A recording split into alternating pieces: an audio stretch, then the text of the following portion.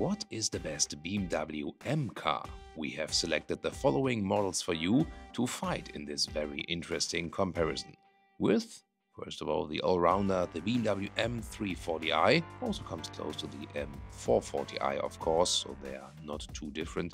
And then the M3, the true M3 here as the M3 Touring. This is the model that came out recently in this very special estate form. Then, meanwhile, who would have thought that the most sold M model is the electric BMW i4 M50? That's very interesting. How does that one compare? Then we have the very interesting comparison BMW M5 versus M550i. So the true M model versus the M performance model in the previous generation trim, because that one was also very popular. And then how does it compare to the all-new BMW 5 Series here, the i5 M60, another electric M model? And then we're going a little bit smaller to the 2 Series, and here we have the M performance model, the BMW M240i, and versus the true BMW M2. Last but not least, should not miss in this test here, the BMW Z4 M40i. Which one is special in which way? Which one offers most fun in driving?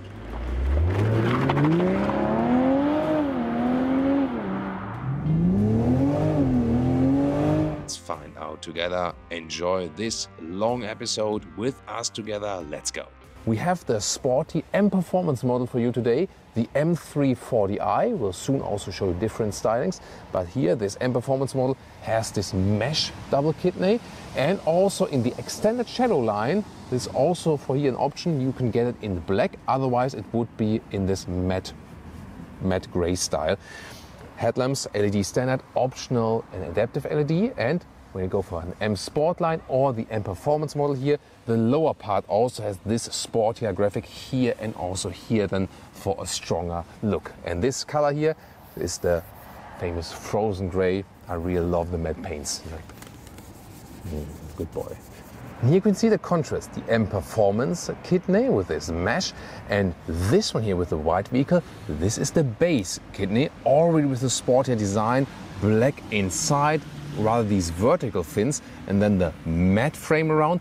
Again, for this one you could also have the extended shadow line with the black kidney frame, but this one here to me looks a little bit more elegant. Here you can also see in these adaptive LED lights the blue accentuations.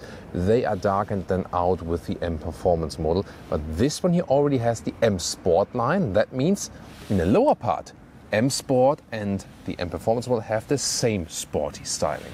The length for 1.71 m or 185 inches, that hasn't changed. What has changed is standard now, black frames around the windows right here. So far it was an option with the shadow line. Now it's standard, but you can depick it and still go for a chrome style if you prefer a more elegant styling. Then with the shadow line, when you go for that one, you have here the black mirror caps. M Sport or of the M Performance model have the M badge right here. They ditched 16-inch wheels, now 17, 18, also standard for the M Sport, or option 19-inch wheels. You can see them also right here. The sedan has the more classic line here, of course. The estate is still available, soon going to show you that to you. And here the Hofmeister King is a design element right here, used both exterior and interior from past coupe models. Designed by Hofmeister, that guy. And that's so it's very interesting heritage also in a modern vehicle. Design lines here, see that the second one evolves right here and then leads over to this rather strong rear. In the rear, the tail lamps have a beautiful three-dimensional design. Overall, a very consistent design here.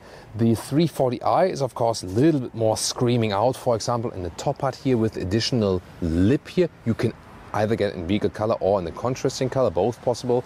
Here the M color 340i, this is the 6-cylinder model. In the US you can get it rear-wheel drive only as well. Otherwise in Europe, for example, is only available with all-wheel drive. Has so much power, you know, only the Americans can control it rear-wheel drive, right? Yeah, interesting decision by BMW, isn't it? Then in the lower part here, this diffuser style really strong, and Autogefühl fake exhaust police is here for the fake exhaust alert. Well, on the inside, well, the air does go through, but the outside tip, it has no real transition to it. Yeah, so this is a more honest design for the 4-cylinder models. Suspension-wise, a base 3 Series already has standard dampers, but they have kind of these hydraulic cushions that they are also somewhat progressive. Here then, today in this vehicle, the optional adaptive dampers. They are an option both for the base model and also for the M Performance model. If you go here for the 340i, the M340i, both standard and also adaptive suspension is stiffer each. And here we have the sedan in Brooklyn Grey. It's also a very interesting color, also with 19-inch wheels, M Sport line, and also here with the black double kidney, a nice contrast. So yeah, very striking design in this case. Do you like this one best? And the 3 Series is still available as the Touring, here also in the facelift. In Germany, even more Touring than sedan are being sold. In the US, the Touring is not available. And here, once again, the base model also gets the black frames. Again, you can also depick it, then more of a chrome look. M Sport line, in this case also 19-inch wheels and the minimal white color. So also a very nice contrasting styling between white and black. Would you actually prefer the Touring, the estate model, over the sedan, or the other way around? Tell me in the comments. Khaki, when you have M Sport or the M Performance model, you also have the M colors right here. Then keyless entry would be putting the finger here on the outside to close it, or the hand on the inside to open it. There we go. And door closing sound. Yeah, that's a nice door closing sound indeed. Inside of the door, also nice soft materials being used. Then this one also features the Harman Kardon sound system. It's a very nice option indeed, good for music lovers. This then with the sportier M interior. It looks the same when you go for M Sport or the M Performance model. These are the animal skin seats, but soon I'm going to show you a wide variety of different seats where you can go animal free, and they have good new choices there indeed. Well, let's get inside. As for the seating comfort, yeah, you've seen already the news here. Soon going to show all the deals about that. This curved screen layout, this is new with the facelift. Soon a detailed shot to that. Here inside, typical sedan seating position. I wouldn't say it's best in the segment, especially for tall people, 189 or 6'2" with shoes. A lot of headroom left. There's also panoramic roof available. But from the seat ergonomics, I think Mercedes C-Class and BMW 3 Series not the best for tall people. I more prefer the seats in the BMW SUVs, for example. As for the sedan, for example, the Audi A4 gives me more comfort as for the seating position. Yeah, just a quick comparison between the big German 3 competitors. Steering wheel, in and out, up and down, very nice and easy, smooth process. And this here is the Alcantara seat, Alcantara Sensatec mix.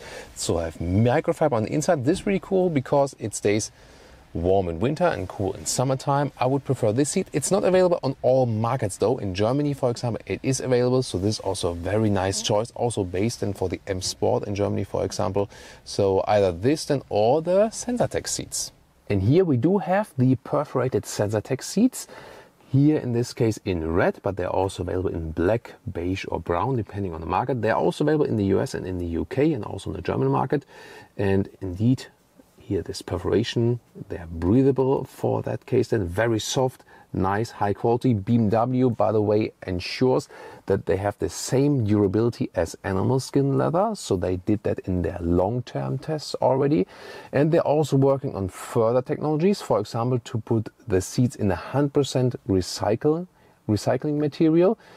And also even further based on plant materials like desert tex, so based on cactus fibers, or a so-called myrum seed. There's already a first sample of that. This is also mixed from different plant materials, for example, from natural rubber ingredients. Very interesting. So to make it basically full circle. And from 2023, BMW will also step up the game as for the steering wheel materials. For the first time, you will also get animal-free steering wheels. We already have a sample from a BMW iX steering wheel, and there also again, it is more sustainable, less use of resources, it has the same durability, and it's a very interesting figure, by the way. So if you ditch animal skin leather from the whole interior, you save 85% of the emissions in the car interior. And that's, of course, a very crucial thing. Interior overview, well, styling-wise, it looks pretty amazing here with this through screen, 12.3 inch on the left, 14.9 inch on the right. But it comes with a catch indeed. Well, you still have the manual volume knob. However, the climate unit here, this has gone into the screen, no more real dials. So to me, this is a disadvantage to control it while driving. You could also use the voice control, but to me, this is not a real advantage. Here, when we power up the car, it changes. For example, temperature 20 degrees.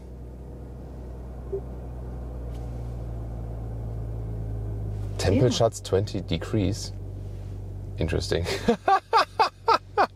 Okay, let's try again. Change temperature to 20 degrees. Oh, I now drive 3,800 kilometers. I'm cold. That works, for example. But yeah, it shows. I just prefer the real dials, you know. So at least it stays in this position here. Well, you can see here, as for the main infotainment screen, this is here the normal map. It is also actually decently fast, but the OS 8 system, in contrast to the OS 7, has just so much more complexity that you have like a menu overflow, I would call it that way. And to me it was easier in the OS 7, especially here. You have 4, but then the vehicle app is missing, so you have to go here and then with touch or in the lower part, live vehicle, and then, for example, you get to the consumption figures and so on. So to me, this is actually too complicated. However, you can always use, of course, Apple CarPlay or Android Auto wireless. Soon I'll look at that. And this is the Apple CarPlay integration right here, full screen, really nice. And then the music, Harman Kardon sound system. Yeah, to me, it's really fitting to the whole vehicle, that sound. Has a nice surround character. Yeah, really like it. And as music lover, I would always go for that indeed. So, good integration. And what else is cool with the OS 8 is a good advantage that when you use Apple CarPlay and then go to Apple Maps, then you can have, you know, put your address in there. Let's see. I don't know. Let's go to Berlin or something. Here we go. And as soon as we start the navigation, now we have the advantage. Yes, that's my phone. Don't have too much signal here at this moment. So as soon as we start the navigation, we can also have it then on the left side here of the instruments. And here you can see Apple Maps via CarPlay on the right side and also on the left side. This was not possible with OS 7. Remember that here in Apple CarPlay, Apple Maps works right and left. Not with Google Maps. When you want to have it that Google Maps is also on the left side, it's only working with Android Auto. It's not a BMW thing. It's a thing with Apple that they don't obviously allow the interface that Google Maps in CarPlay runs over the left side. But again, Google Maps could appear here when you use Android Auto. And here we have the instruments, and yeah, Michel is allowed to rev it today. Oh yes, Michel, great, because I'm sitting right next to him to be able to control here the different contents and so on. There you can have the map inside. Here, for example, you can also have the Apple CarPlay maps on the left side. That is possible. That is a big advantage for the OS 8 indeed. And for example, also assistant systems view, that is possible. Or you can change the whole layout like this or like this. Yeah, but I think I more prefer this one here. What do you prefer? And head-up display to keep everything in your line of sight. Middle console, I appreciate that we do have alternatives to high-gloss piano lacquer, like here the carbon fiber. Then here this console has changed.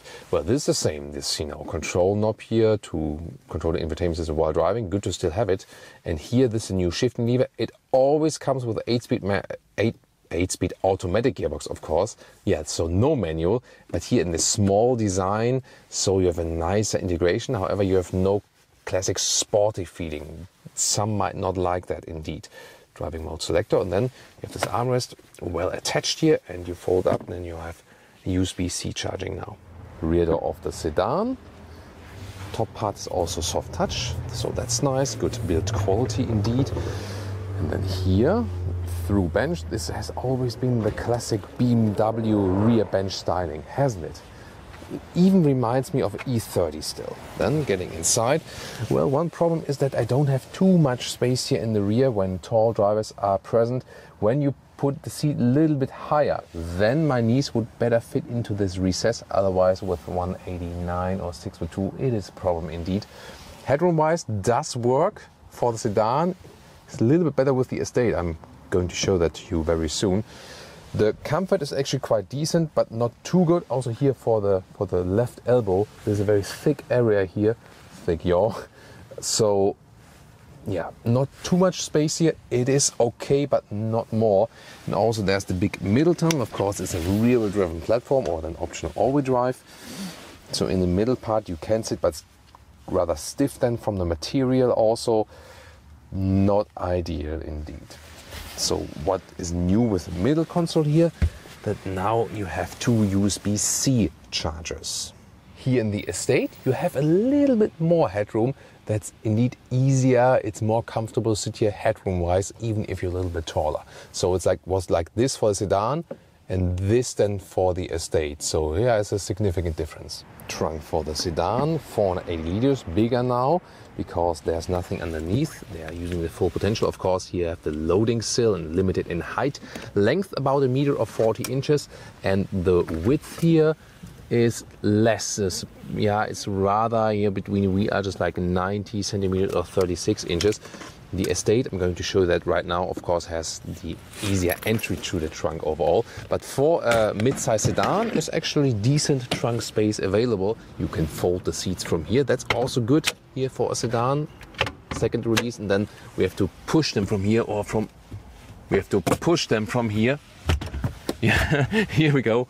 Yeah, and that's actually quite cool then. And now the Estate trunk. By the way, from the outside, I think it's really cool that they kept the same light design both for sedan and the Estate. Classic with the Estate is always that you can have this separate opening of the window here. And just listen to this. Oh, that sounds beautiful. When you really like flip, that's beautiful. And then the whole trunk opening like this. And then of course you have the even loading sill. That's so much more practical. This cover here, by the way, you can either lift it up like this, but it's not automatic, or then here completely. Yeah, not my favorite solution. Let's take it that way. Let's take out the sample luggage, and you can see between the wheel arches, it's not 1 meter or 40 inches. That's a little bit disappointing. So that's more like 90 centimeters then, or 36 inches. It's just wider here. But you can see this would be 1 meter or 40 inches, and we do not reach it between the wheel arches. That's not that good. This is actually quite cool. Here, these rubber pads, so things don't slide around. And you have this opening here with some more storage underneath and emergency equipment. And then the top part here. Here you can also store the top cover. That is actually a cool thing. And that's also nice here. Listen to that. That's good build quality. Let's fold that whole thing here. That's also really nicely done. The length here then in the Estate, yeah, this is about 1 meter or 40 inches in normal length, and then the length to the front seats is about 180 meters or 71 inches. Interesting, of course, also the total height here in the Estate. That is the big advantage here, about 70 centimeters or 28 inches. As for engines, let's lift the hood here. This is the inline 6-cylinder, really cool, 3 liter of displacement, 374 horsepower, the top engine here beside the true M3, of course, M performance model, and just over 4 seconds in the acceleration figure. The all-wheel drive model is a little bit quicker than the rear-wheel drive model. Overall, ranging from 150 horsepower, that's the entry-level engine, both petrol and diesel, 4 and 6 cylinders, and of course also plug-in hybrids. Welcome to Thomas's driving lounge. BMW M340i. We'll put it to the sports shifting mode. I also put it to the sports dynamic mode. This would be not necessary, but it's necessary to put the traction mode to ESC Sport, and then we can also induce a launch control here. Hit the brakes, don't do it like I am controls. Let's go. Plop, there we go. This was even allowed to have the speed here, but again, Please don't repeat. So that was the acceleration. The figure is actually 4.1 seconds in the US and 4.4 seconds for the European model. So depending on the market, wow, it's really, really impressive. Very cool. With the all-wheel drive model. The rear-wheel drive model is a little bit slower. So, but you can remember around 4 seconds. Really impressive. And this inline 6-cylinder 3-liter, yeah, just gives such a great feeling overall. This is really awesome. Of course, when we stay on the road now, I put DLC2 on completely. In the sports mode, the adaptive dampers give a little bit more feedback. Also, the steering gives a little bit more feedback, but that's one thing they still haven't fixed with the facelift. I think the 3 Series needs more response from the steering. I think it is a little bit too loose, too light. Even the BMW SUVs are totally fine. Recently had the ride in the X7 facelift. The big BMW SUVs have a better steering feeling than the 3 Series, which should be the benchmark for BMW steering. Yeah, I don't really get it. I don't understand, but yeah. I mean, it is okay to control and you can drive it in a sporty way, but it just lacks steering feedback. When I'm in the comfort mode, it's even lighter, so I would probably go with the individual mode and then make the steering feedback always as stiff as possible. Yeah, as stiff as possible, you get that. And then maybe put the suspension to a more comfortable note or something. And as for the suspension differences, indeed, when you're in the comfort mode, this adaptive suspension gives you a very nice comfort, even though we are here in the M Performance setup. In the sport mode, you have everything spiced up steering wise, also for the throttle input, and the dampers, you feel this, you just feel more of the road. And for longer comfortable rides or something, that's not really necessary, but when you want to go on sportier rides, of course, that's cool. So you have this flexibility here. And the base dampers, of course, also do fine. However, I would not pick the M Performance model or the M Sport then with the stiffer dampers without adaptive. So either go base if you want to save money, and if you go for an M Performance model, then I would also go for the adaptive dampers, because they have the sportier setup each, and then it's good to have the adaptive dampers to get more comfort out of these than by this. With the all-wheel drive, of course, you have a little more safety in winter when accelerating and so on. Otherwise, the rear-wheel drive model is a little bit more fun. You can get that in the US here for this model, because you can just push it out of the corners a little bit nicer. However, it remains with a rear-wheel bias, so that's then not too big of the problem. Still, I would like to get this one here also in Germany, not only in the US. As for the facelift changes while driving, of course, it's about the infotainment system as well. Well, the instruments are very well visible. I really like them. I preferred a little bit the easier, more classic layout and setup in the pre-facelift model, but this is to me also totally fine.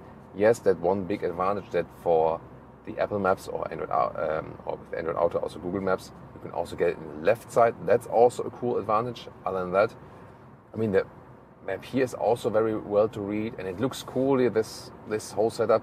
But while driving, I would like to, control the climate units as well a little easier. Doing that here is somewhat okay, but then vent strength is not possible. So either have to leave it at a vent strength or go for the AC auto mode, and then the strength of the vents is also adapted automatically. So you have to decide for something then there. To me, this is a little bit step backwards. But so it comes indeed with pros and cons, as I said earlier. Driving wise, if you compare it also to the competitors, Mercedes C-Class or Audi A4, this one here, the BMW, always has the sportiest note, especially here as the M340i. It would be comparable to the Audi S4 or S5, or then also the Mercedes C43. And there, of course, the Mercedes has also a sportier note. For tall drivers, as for long-term comfort, I would go with the Audi A4, Audi A5, best seat ergonomics, together with the Volvo, by the way, with Volvo S60 or Volvo V60. They don't have the sporty, corresponding models, however. And how they feel in general, well, the C-Class is quite narrow also from the cockpit here. The BMW gets close to that, and the Audi has the widest cockpit, I would say. In that case, you can move around quite freely in there. The BMW, the thing is that it already feels sporty even as the base model, and not only here as the M340i. Noise insulation, so far we've been driving like this 100 kilometers or 60 miles an hour, and it's a very good noise insulation. It's really silent in here. So indeed, from this whole premium approach, this one does feel premium indeed, also while driving. Both comfort, suspension, how easy it is to control. There's no body roll or something, not at all. And then you can understand why it's still one of their most popular cars. And even if you don't use the launch control, just normal sport mode, for example, you can always enjoy a very nice acceleration, you know, from that red traffic light. You're just waiting, you know, until it turns green. And this inline six-cylinder always, you know, really rewards you with a nice sound. There we go. Plop. That was already 0 to 60 kilometers now. Oh, hear that? Plop, plop, plop, plop, plop, plop. Really nice plop, plop, plop from the exhaust as well. Yeah, that definitely brings emotion. And I mean, when you let it run at a very low RPM pace, then it's actually quite silent, you know. So when you have more, this is really beautiful. In this case, then it pays it pays off when you haven't gone electric yet. Let's see if they maybe also introduce these sounds at a later stage for the i4 or something like this. So as for the fuel economy here with the six-cylinder, it is a little bit worse than with the four-cylinder when you keep it at the minimum pace. But you can also drive this one here with some 7 liters or more kilometers minimum. That would be even like some 30 plus mpg US or 40 mpg UK. But that's the best consumption figure. Usually when you also have some fun with it, it's more like 9 liters on 1 kilometers. And then you're of course more like in the 25 mpg region US and like 35 something mpg region UK. That is a more realistic figure than for this engine. Interesting is that with the new OS 8 there are more and more software updates coming, so they do over-the-air stuff. I just want to say over-the-air yeah. Sorry about that. So kids are watching as well, so we keep it. So when you go to the different driving modes, here for example sport mode, it has this, you know, like, hey, we're in the sports mode, visualization, looks quite fancy. And you've maybe been following also what I said in the X7 review. So BMW is also watching our reviews, also watching your comments, your reactions to our videos, because our videos are also somewhat like a benchmark in the industry. And we said that it's actually a bad idea to go in a different driving mode and then you manually have to go back to the GPS and so on. This is a big problem. So now it switches back automatically. See here, I set sport mode. There we are. And it switches back again. And also, for example, when I go to comfort mode, has more this canyon style with a road trip style, something like this. And this is a very comfortable thing to do. So you see this nice visualization, but then it's also gone again, and you don't have to manually switch back to the GPS. So this is a good thing here with the new infotainment system with over-the-air updates, that they can improve things when they see some customer feedback. 510 horsepower M3 power, but with also 500 liters of loading volume. This is the M3 Touring, and here with Thomas and Autogefühl in 4K, full screen, full length. Let's go with an Autobahn experience here in Germany today, and all the details you need to know about the M3 Touring. BMW is attacking the customers also of Audi and Mercedes, who have been offering the performance estates in the same segment. Here in the front we can see frozen pure grey, awesome color is this matte paint, and I think it really looks still elegant. However, here then the typical frameless double kidney in the front of the M3. This one also optionally has a carbon fiber package. We can see carbon fiber in the lower part here. Also at the side mirrors. You don't have to go for that if that's actually too loud for you. And very interesting setup here also as for the wheels. 19-inch in the front, 20-inch in the rear. And then you can also optionally go for a racetrack package for 15,000 euros. Well, the most expensive thing about that is actually carbon ceramic brakes. You can also see them right here with these golden brake calipers. That is really impressive. Forged wheels actually to save some more weight. 4 meters 80 or 189 inches is the length here of the M3 Touring, and we have the typical estate form right here. The roof can be bought in high gloss black in vehicle color. Do you like it visually even more than the sedan or maybe the coupe, the M4? Tell me in the comments. Here, look at these really strong hips here in the rear, even possible than here for an estate.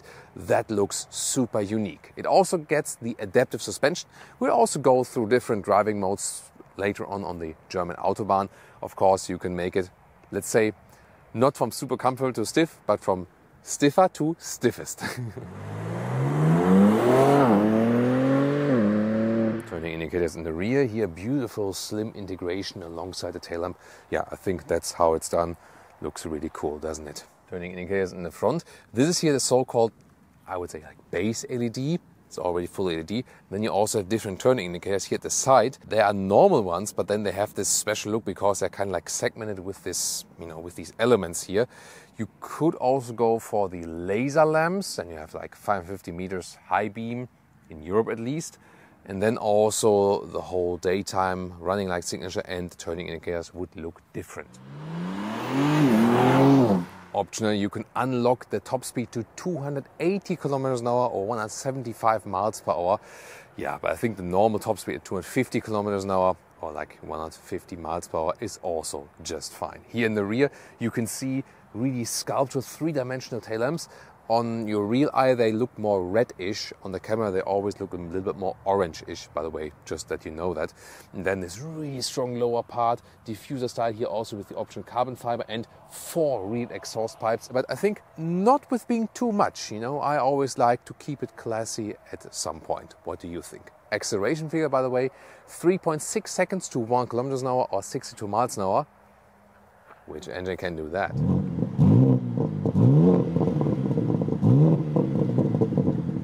Under the hood, the 3-liter inline 6-cylinder by BMW, famous engine. Here, of course, then M-tuned. Look at these struts here, for extra torsional stiffness in the front, and 510 horsepower, 650 Newton meters of torque. It's all-wheel drive, X-drive, however rear-wheel biased, and you can also set it here in the driving settings. You can still drive it rear-wheel drive only when you have deactivated all of the stability systems. And it also gets a rear differential lock. Standard key fob here with the M colors, then door closing sound. Standard actually, quite good. Then inside of the doors, sporty contrast stitches, and I really like this Hofmeister kink design which they use on the exterior, also the interior door handle. Also here the window levers, not just plain plastic and so on. Then you also have an M3 entry badge and also special steering wheel here, in this case also then with carbon fiber inserts. And you have these M1 and M2 buttons, and this is where you can individualize your driving experience. For example, make M2 button the sportiest ride and M2 a sportier ride or something, but you can just decide it on your own. Soon more to the instruments and so on. You either get the normal sport seats or these bucket seats. So these are optional and they of course look sportier, cooler. Here with the carbon fiber in the top there, it can get a little bit stiff then between your legs actually. And also here the M3 logo at the head restraint is also illuminated, so that one looks cool. And it is quite open actually, but it gets quite hot. It's only available in the animal skin, so there's no alternative for it. And of course for the raciest vehicle especially, they should go for microfiber like in Alcantara and so on. That would be better also for the grip and so on. But considering this is such a bucket-like seat, it is not that uncomfortable from the seat ergonomics. I was surprised by that, and I even feel it might be better than the standard sport seat. Yeah, even better than, as I said, with some microfiber and so on. Then, seating position. It's super low indeed, and definitely lower with these bucket seats here than the normal 3 Series. So you really have to put the head-up display, which is also available, a little bit higher that I can still see it. And in this case then, massive amounts of headroom. Interior cockpit overview, your racing central. Here, steering wheel in and out, up and down, smooth process, no problem. A lot of carbon fiber here, the decoy element and so on. Manual volume jog. However, here then, the integrated screen, a little bit curved, 2 displays, and the climate unit is just here inside. Of course, I like to have it more manual, but yeah, some share my view, some say I don't care. So yeah, what about you? In the lower part here, there's so much to control with M-specific settings. Shifting lever, still rear one. This would be reverse. Then here, drive mode. And one more time to the manual shifting. So here on the shifting lever, this and the shifting characteristics. When it's all full of these 3 layers, then the shifting is, let's say, more extreme, more RPM, lower gears, and so on. And if you really want it all manual, then I said just one more time to the right.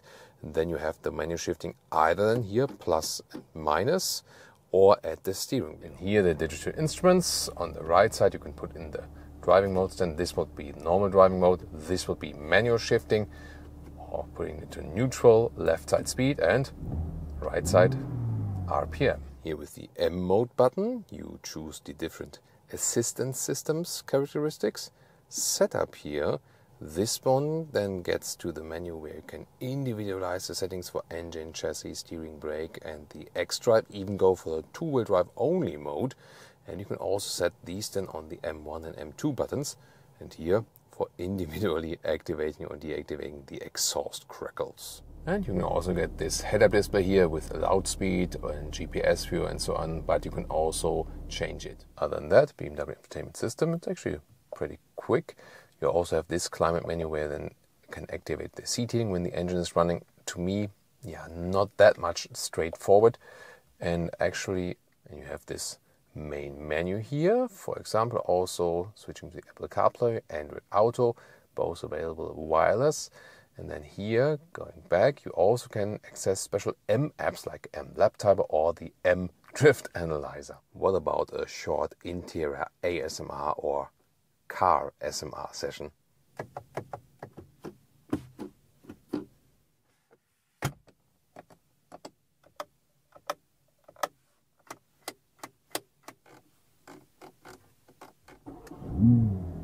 The seats in the back here, carbon fiber, weight savings, really massive, and these huge holes. Of course, there's not really a seatbelt going through there. That's just this racing gimmick in the styling. And as for the headroom in the rear with 189 or 6'2", no problem. The legroom here, you see, they look slim. However, it doesn't give you much more legroom or something, and it's of course really hard here. So for the back passengers here, the bucket seats are not actually a good idea. So it does work with 4 tall adults, but just barely here with the knees overall. But then the ergonomics of the bench here in the rear is actually not too bad. So what does it make it a touring? Yes, this one here. First of all, here the separated glass opening for quickly reaching over. That's always a nice feature and also unique selling point. Then of course the real hatch, electric hatch here, and 500 liters up to 1,510 liters.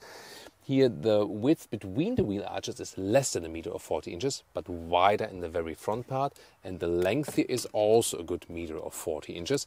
These rubber pads here, they actually get a little bit inflated while driving, and then it gets even stickier and it holds then a suitcase. This one here is the manual cover. You can also set it in here on the top part. That's also possible. And here at the side with these levers we can actually unfold the seats. Here we go. Yeah, that's a nice solution. Then we can load all the way through. We are welcoming the BMW M3 Touring to the German Autobahn. There's so much to control here. For example, here the shifting shifts down earlier here. You can control that one, how the automatic shifting reacts. Now it's crisper. We can also change here to the M1 mode or even M2 mode. I've set it even sport here. Then here the engine is on Sport Plus, for example. Then we also have the M mode, which I can set to sport. Then you can also follow me here with the shifting and the speed in the middle. assistance systems are drawn back then, so many individual details you can control, and the best is you find your own individual setting for each driving mode, because controlling that while driving all the time is not that easy. But here we found a very nice setup then for you to show you all the performance of the 510 horsepower. And then you also have to pay attention which shifting mode you are in.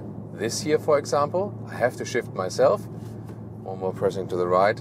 When I say it's D, then the car shifts on its own. So always pay attention to that. And now we're starting from 50 kilometers an hour. Let's see what we can score for the acceleration. Let's go.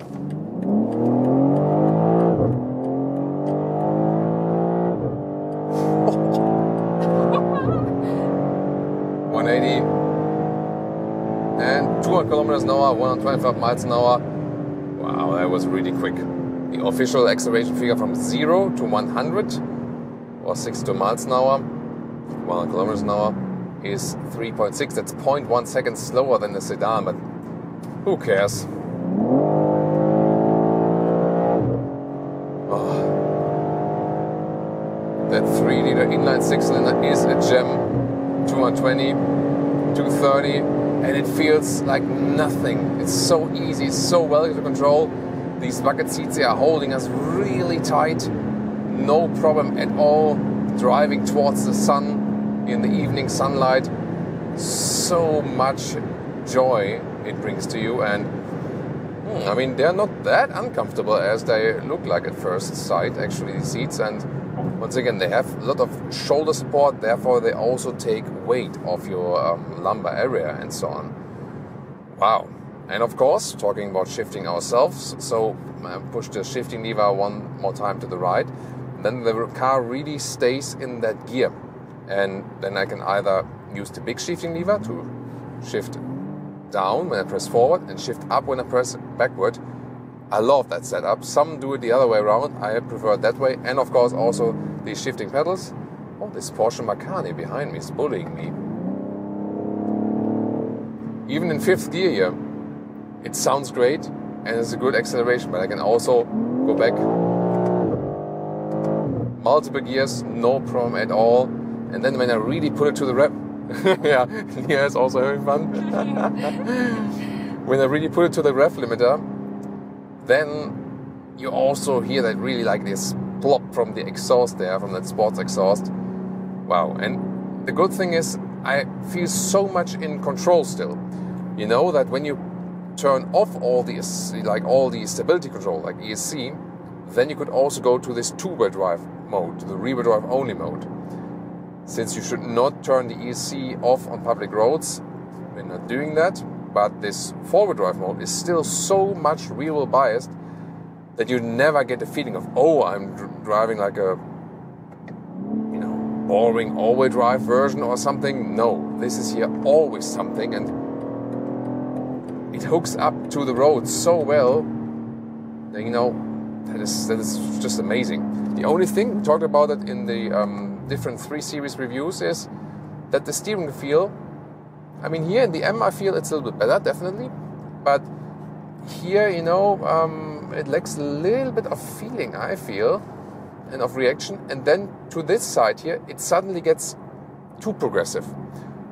So it doesn't feel that natural. It's still a lot of fun, and, it's not bad at all. But I feel that the competitors here from the, Alfa Giulia or Audi S4, or, in this case, it's RS4, it's the RS4 then here, of course, against the true M model. Alfa Giulia Quadrifoglio, which is not available as an estate. But just as for the steering setup, that they do a better job, that it gets a more natural steering feeling. So that is one thing to criticize, but you still feel connected to the vehicle. It just could be better, because I feel the 3 Series needs to be the benchmark for steering setup at BMW. Now we do a connection between 2 motorways. It's always a lot of fun. The good thing is that everyone is hearing us. That's of course a safety thing, right? That everyone knows I'm coming here. And it's also a lot of fun to shift yourself here at the pedals. But we can also, of course, do it down there. So then you have like a sense of natural feeling when you shift here. It's also cool, right? Because this is still a real shifting lever. More and more shifting levers disappear and are maybe like just like really, really tiny. And sometimes it needs to be bigger. Back to the review. So, here we go. Shall I use the big shifting lever for you? Yeah, let's do that. Stucky behind that one. Behind the Tornado Connect, let's race it.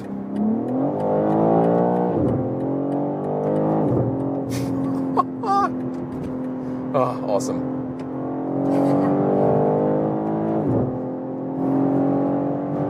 Blop, blop, blop. Wow, we're now hard on the brakes. Wow, they deliver. Yeah, you can make your family father life so much more exciting with this one, definitely. Sometimes, I mean, yeah, it is quicker and also more efficient just to use the shifting levers here on the steering wheel. But it definitely has something, you know. I learned driving a vehicle with manuals only. That's what you used to do in Germany. So everyone had manual cars, being at the expensive one still and the cheap ones anyway. And it was always so much fun to click the gears in. Very annoying in traffic jam and so on, but for driving pleasure, the manuals are really cool. And this one still delivers some kind of manual feeling, although it's not one. You know what I mean? So that's definitely a cool thing to have. Other than that, if you would all put it to, you know, the normal civilized mode, or just if you shift up and let it roll, you can also more or less have the same 3 Series experience. The only thing you always feel is, of course, the suspension is stiffer. You have the adaptive suspension here, so it reacts also to the settings. So when you put it all back, yes, you still feel it stiffer, and also you have these large wheels. They make a huge difference. So no doubt you do lose comfort in the M3. So if you want the soft comfort or this compromise of sportiness and comfort, then you would go for the M performance model, the M340i. That would be the more clever and better choice in a way. This one here, more the choice without so much compromise. But yeah, after all, it's now available also as the Touring form here. So you also have more everyday usability. And yeah, I feel you can still drive it as a primary vehicle with, again, some compromise to comfort, especially suspension-wise. Yeah, these seats here, I mean, you feel somewhat caged in, but since I'm not the biggest fan of the normal 3 Series seats, this is then, in that way, actually a little bit better to me, because I don't feel that I would have like less comfort here in these bucket seats. So, Leah, what do you say? You love it? You love it? Fun, yeah. And I love it that she has a lot of fun. That is, you know, there's, you have passengers who start to be really nervous and maybe start to freak out and say like, stop the car, stop the car. Had it all. But there are also passengers who really enjoy it. And yeah, that's what you need at the car to this, right? What I actually love about this vehicle, especially like in general driving the 3-liter inline 6-cylinder with BMW, not necessarily that you put it in the lowest gear and rev it to the max, but just, you know, having it in high gear and then applying some slight throttle, and you just feel this slight rolling. You don't have like this extreme acceleration, but you know, hey, the potential is there, and just use the 6 cylinders, use the bigger displacement in comparison to a 4-cylinder engine that is just tuned. This one here, just use it in a higher gear and enjoy the fun also in a gentleman way, you know what I mean? Oh, this is awesome. Has such a great balance in the corners, so much driving fun, and at the same time I could be transporting a fridge back there, so that's of course the key to it. Do I have less fun than in the sedan? Not at all. Maybe even more. I mean, you could theoretically talk about weight balancing, and that this here might even be better for such a vehicle because there's a lot of weight on the front axle with the engine, and you could even argue that this one is better balance-wise, like weight balance-wise, and I have somehow the gut feeling that I even have a little bit more fun with this. I'm not sure if that's really like based on facts, but just on that gut feeling, you know. So definitely a very interesting aspect.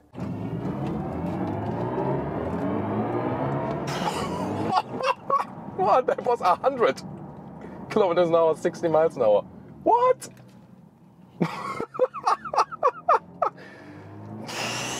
This is a driving review of the BMW i4 as the sporty M50. Here with Thomas and Autogefühl, let's go. Mid-size segment, but the BMW i4 is not an electrified 3 Series, platform-wise yes, but it's more like an electrified BMW 4 Series Grand Coupe. Soon more to that. Here in the front we can already see a huge double kidney right there, but it's closed. Has this M badge right here because this is the sporty M50 version. There are also base versions available. Then in the blue accentuations here around the logo, signalizing the electric lineup, and the color here for today, a true Thomas blue. This is Portimao blue, but in the matte styling.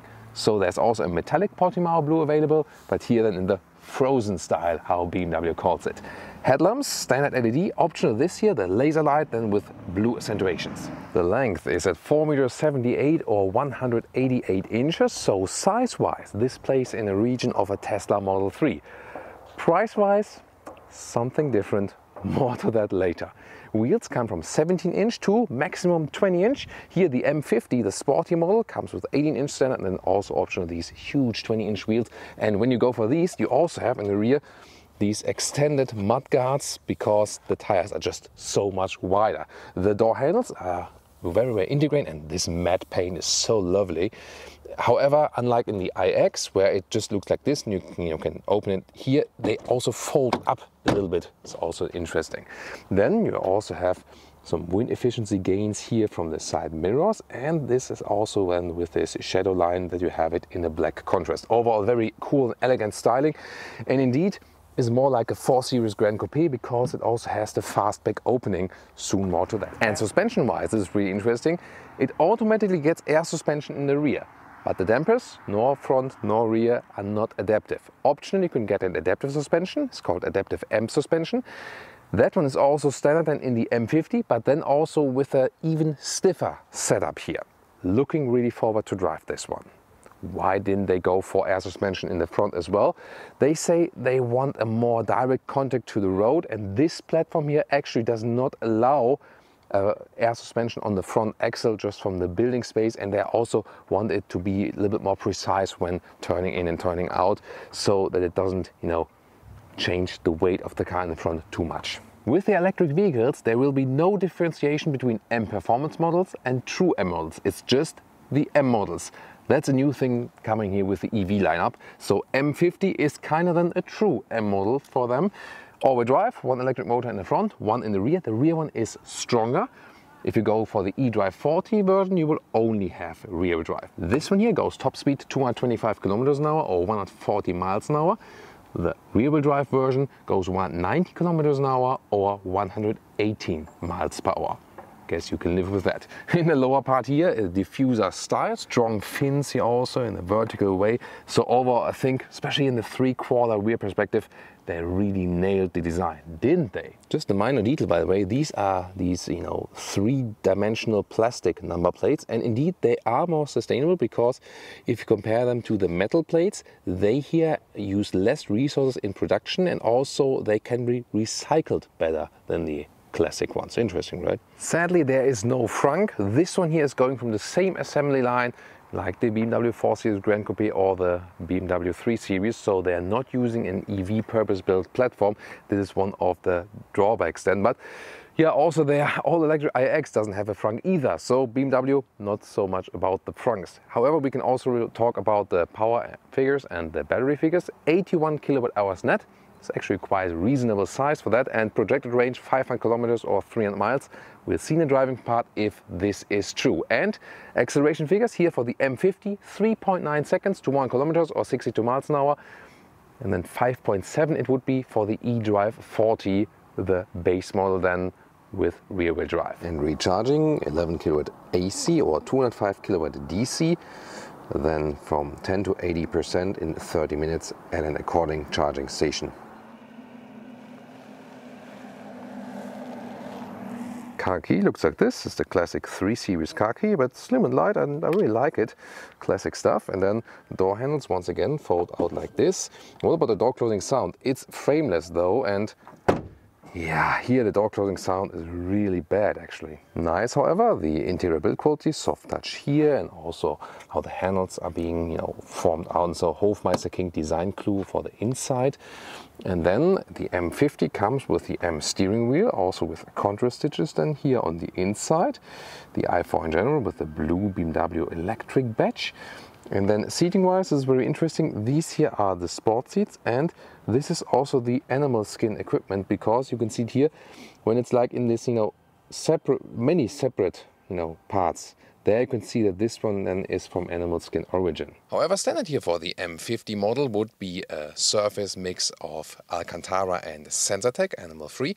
And for the base seat you start with fabric and Sensatec mix. And for the i4 you can also get pure Sensatec seats. They are also perforated, beige, black, brown or red, so 4 colors available. The ventilation function is not yet available, but BMW told me they are working on a perforated, ventilated Sensatec seats, and this would actually also be the most choice or the most frequent choice for the majority of customers. Oh, by the way, why did I switch to the big microphone here for the interior? Well, there are so many electric interferences that you hear that more on, the attachment microphone. This one here covers it a little bit better. Seating position here in the front, we really know it. It feels like in the 3 Series or like in a 4 Series, completely normal. It's not the most comfortable for long journeys, I have to say. Steering wheel, however, can be adjusted up and down, in and out, and so on. So you feel that it's not an electric platform, otherwise you would have more space in the front. Headroom, by the way, without the panoramic roof, here 1m86, 6'1", enough left, but again, it's rather a little bit cramped. Cockpit overview, again, similar to 3 Series or 4 Series, but then you have this widescreen cockpit, 12.3-inch left, 14.9-inch right, this curved display.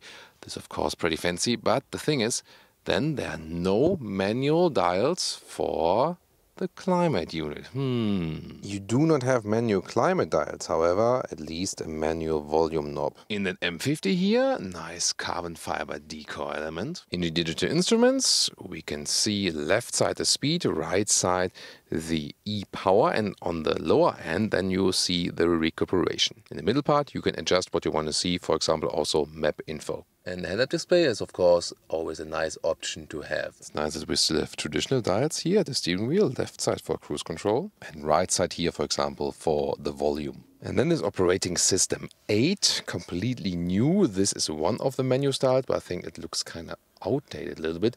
Climate unit always stays here in the screen. That's of course not that practical. You can use voice control.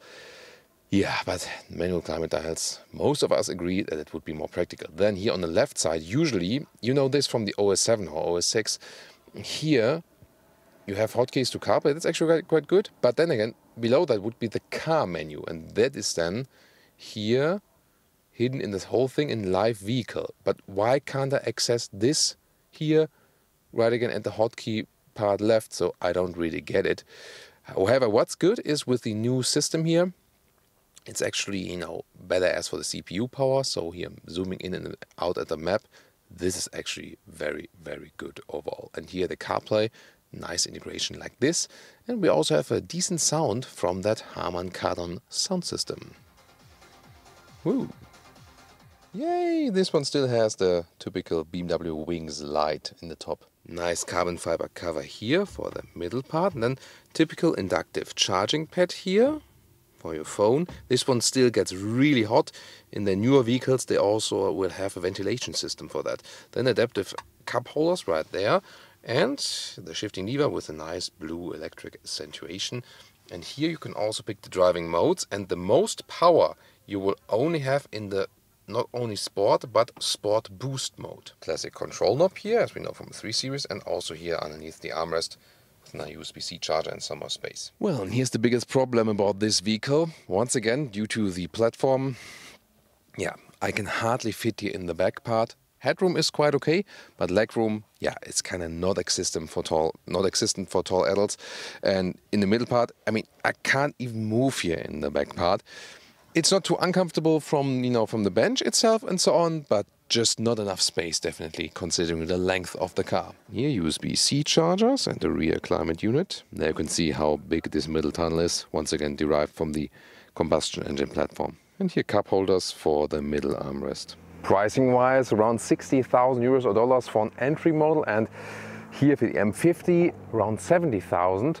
That's of course way more expensive than the Tesla Model 3. However, you can also compare them to the more powerful ones. But what's better here with the i4 than with the Model 3, it does have a fast brake opening of the hatch, and that, with one with A6, 6 with one, I can stand underneath it. Easy access in and out, maybe even putting a bicycle in and so on. This is of course the more practical approach. And this goes 470 to 1290 liters. And the length here, this is the channel where the length is measured properly still. Yeah, a little bit less than a meter or 40 inches in length. And the width here is a little bit more limited. This is then here 90 centimeters in width, or about 35 inches. And the height to the cover, 48 centimeters or 18 inches. Overall height and a little bit more. You can also just pop out this cover like this. Here you can, by the way, have a 12-volt power supply. For folding the seats, you have to go around them to rear compartment like this. 1/3, 2/3 split. However, you can also have this ski hatch, so then you can also do an individual split like this. And that's then the maximum setup. Thanks to the seats I would be driving, 1.75 meters or 68 inches. Welcome to Thomas's Active Driving Lounge with the BMW i4 M50. Sport boost mode, maximum acceleration, let's go. What? That was 100 kilometers an hour, 60 miles an hour. What?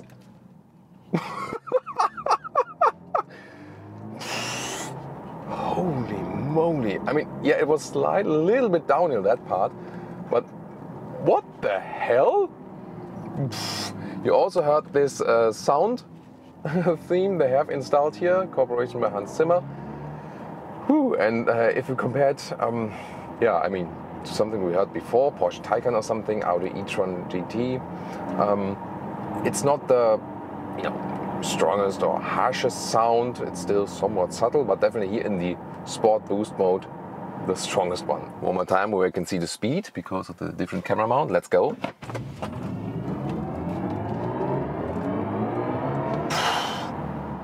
Oh my goodness. Wow.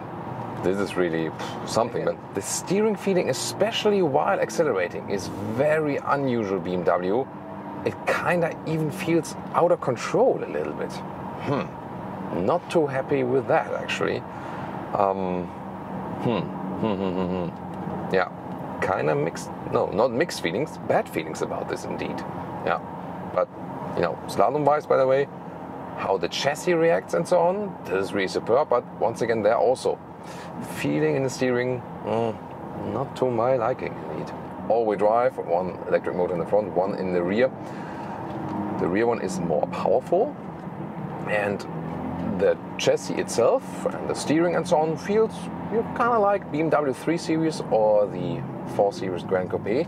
What is different here is definitely that we have more weight. So when we're, for example, going downhill, the car pushes a little bit more to the corners, yet at the same time we have a lower center of gravity because the battery pack is so low and centralized in the vehicle, and that again helps the agile driving feeling. So considering that this one here is way heavier than the combustion engine models, you don't feel it actually, because it also kind of sucks you to the ground due to that low center of gravity, and that's really cool.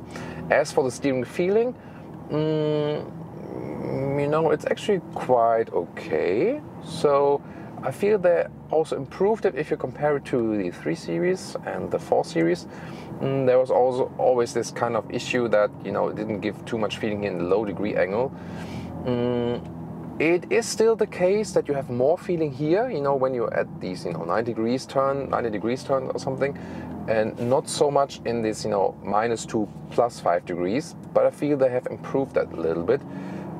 Maybe a little bit more progressiveness like here and a little bit less here. That would be my wish. But people can also maybe argue, yeah, okay, in that way I can, you know, in a more relaxed manner drive just straight on an Autobahn or something. But overall, it's still fun to drive this car around. So it delivers great driving agility. Oh, kids next to the road, and always, of course, really careful. Recuperation as soon as I lift the throttle, or also when I hit the brakes even more. There's this adaptive function, you can see it here in the instruments. So when the car sees there's a car in front of me, then there's harsher recuperation. And that's to me a very good, you know, very good way not to use a B braking mode, like a one pedal driving feeling, because here in that way you kind of have both worlds. So when there's no one in front of you, the car is rolling. When there's someone in front of you, the car is automatically applying a strong recuperation. I think that's a very interesting approach, definitely, and because sometimes you feel like, yeah, rolling is a little bit more comfortable. And sometimes strong recuperation is better and also safer, for example, when there's someone in front of you. And this adaptive recuperation mode could be actually the solution then for the future. So there's also a better transition for people from ICE cars, that they don't have this one pedal driving feeling at once. So yeah, I think that is really something, very interesting approach they found here for the regenerative braking. Oh, what's your take on that? And now that boost uphill. Wow, that sound experience definitely enhances the acceleration experience, definitely. And the thing that's really interesting, so when you have that boost, the steering gets super light, and that is a little bit, yeah, I'm not sure. Is it because the car really literally lifts from the ground or something? But that's definitely a little bit irritating. Yeah, to me, overall the steering is a little bit too light, and I think definitely, especially if you go from a, you know, in a sports mode, it should actually be heavier. By the way, here at 70 kilometers an hour, noise insulation is really great, so it's a very silent atmosphere here. Especially when you, for example, go back to a comfort mode, and then you don't have this sound feedback and so on. So you can also use it as a cruiser and be like really, really calm. And the thing is really, since it's not on this EV platform, you know, for usage of space, that's negative, definitely. If you, however, seek a good transition from a combustion engine vehicle to electric vehicle, this might be something, because, again, this car does not feel too different from a 3 Series or from a 4 Series, yet at the same time you have the electric boost, and you still have a great handling, really, because of the low center of gravity. So it's a lot of fun to drive this one. Overall, it feels really crisp. Yeah, I mean, it rather feels a little bit like the, I would say, you know, M performance model, 3 Series or 4 Series, like the 340i models. This one would be, I think, the best in comparison. The true M models combustion engine are a little bit stiffer as for suspension and so on. This suspension here, the M adaptive suspension, is tuned on a little stiffer note than it would be if you go for that adaptive option with the normal suspension. But I think it still represents a quite nice compromise. By the way, even in the comfort mode here, you also have enough power. For example, here, overtaking maneuver of this tractor. Yeah, so that was also 50 to 100, easily done. But really, the feeling in the steering wheel is not adequate to the vehicle. That is, to me, the biggest criticism point. And suspension-wise, you know, I'm not a fan of mixing suspension technologies. They have air suspension in the rear, but not at the front. Yeah, they said that due to this platform being used, usually you don't have air suspension there in the front. You cannot really do that, and they also want a more precise turning in and turning out and so on. And they would need to use you know, the bigger platform to offer air suspension in the front. Yet at the same time they went for air suspension in the rear because of the heavy battery pack, and also when you then put some load in the trunk and so on. But to me, this is not really mixing that well. It might be something because I'm really you know, finely tuned my body to feel these, you know, soft nuances. But I feel that the rear is a little bit softer. It's actually quite good, and that the front is a little bit stiffer, sportier. And I don't think that's a good mix. Either go for the smooth setup both front and rear, or go for a stiff setup front and rear. It's, you know, something, you know, talking about a very, very high level with a fine nuanced tuning, but still I don't think that's a good decision. So definitely great boost, great handling. Steering feel, they need to improve that, make it a little bit stiffer, make it more natural. Yeah, and suspension technology wise, I think it would have been better if they left out the air suspension in the rear and just put some good adaptive dampers on it, front and rear, and that would have been better definitely for the whole driving performance. We'll also head out to some faster driving to test more about the noise insulation and so on. But overall, I think we can already say from driving, this is here for a transition from combustion engine to the electric vehicles. And of course, still yet to come, all about the efficiency and the range of this one here. And on the motorway, whoop, that was 50 to 130. Wow, that goes so quick, it's really astonishing. Wow. And now at a normal motorway speed of 120 kilometers an hour, so like 70 miles an hour. Let's set it to the cruise control. So also, you know, we can switch to normal cruise control and also the assisted driving mode. Then we also have a lane keeping assist. Let's see how that one plays out. So if it works in a very smooth way or not. Noise insulation so far at that speed, very good, very silent. Of course, you don't have any sound then from the normal electric drive if you're in the comfort mode, just the, you know, electric sound experience there, the artificial one. So overall, you do get a calmer feeling because there's no like, you know, like sonorous sound from that engine running all the time. That might also be an effect where you say like, hey, that's calming for me, you know. So I'm also still looking forward for electric vehicles that are actually just mimicking the ICE sounds.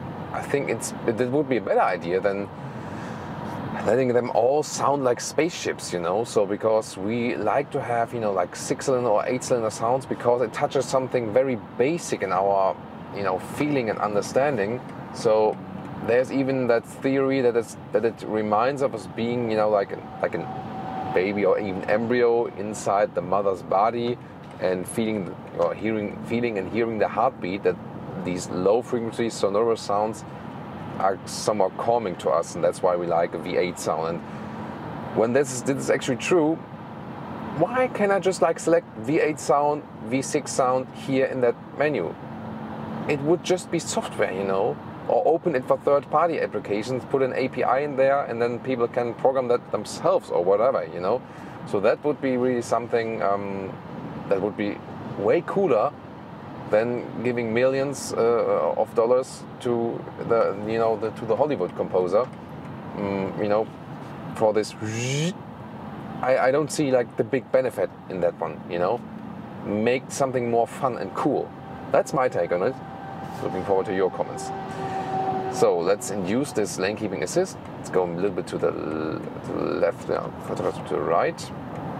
Let's see how the lane is being kept when I'm moving up to the left. Yeah, there it is. So a subtle intervention. Then we also have a blind spot monitor. There it is, a yellow triangle. And when I put the turning indicator, then it's also flashing. So assistance systems, very well done, very well integrated as for that. And still a reasonable motorway vehicle. As I said earlier, the offering of space already in front is not that great actually. Everything feels in similar seating position wise and so on, just as you would be driving a normal 3 Series or a 4 Series in that respect actually.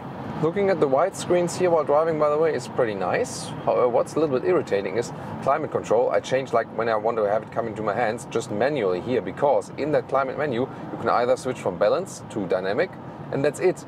And I cannot really pick like where exactly the vents are coming from, and I'm so used to that. For example, like more power to the feet, or maybe I didn't find it or something. But then it takes too long to find it. So yeah, making things more complicated once again with these new software iterations. And now let's go once again to the Sport Boost mode, because 130 kilometers an hour to, let's see, whatever.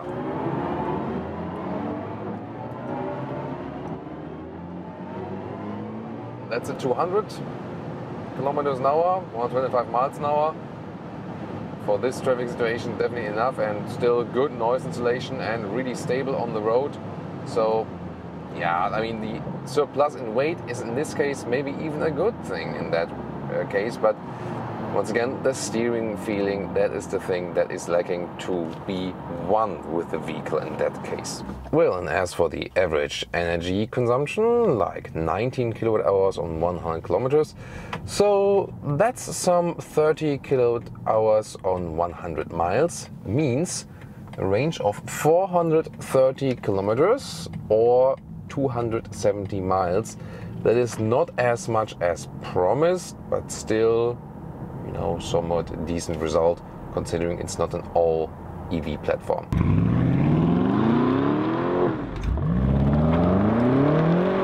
BMW 5 Series at its best between these two vehicles here, 1155 horsepower. BMW M550i, the M performance model, against the true M model, the BMW M5. Can this one here, the M550i, keep up with the M5? And is the M5 the extra price worth between 30 to 45,000 euros or dollars between these two vehicles? Well, some buy a whole car for that. But what's the real difference here?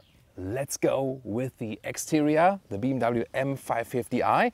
Here, since the 5 Series facelift, the grille leads over to the new headlamp styling here, and adaptive LED are standard for this one, and then optional laser light here with the blue accentuations for even more high beam performance. The front grille already very sporty with the vertical fins here, huge double kidney. At the moment they are closed for more wind efficiency, and they can be opened on demand then on the inside. And the lower part already with a sporty touch, but you soon see that here the lower part is where the differences happen between the M550i and the true M model, the M5, which is right here. And here we go, the M5, same headlamps, but then the front grille is different. It is always open and has a different styling right here, so it looks even more aggressive. And then the biggest change is here in the lower end, wider area, wider opening. So this is then the most prominent styling detail in lower area, central and also left and right when you compare both vehicles. This is, by the way, also the competition model, 25 horsepower more and also some other additional features then.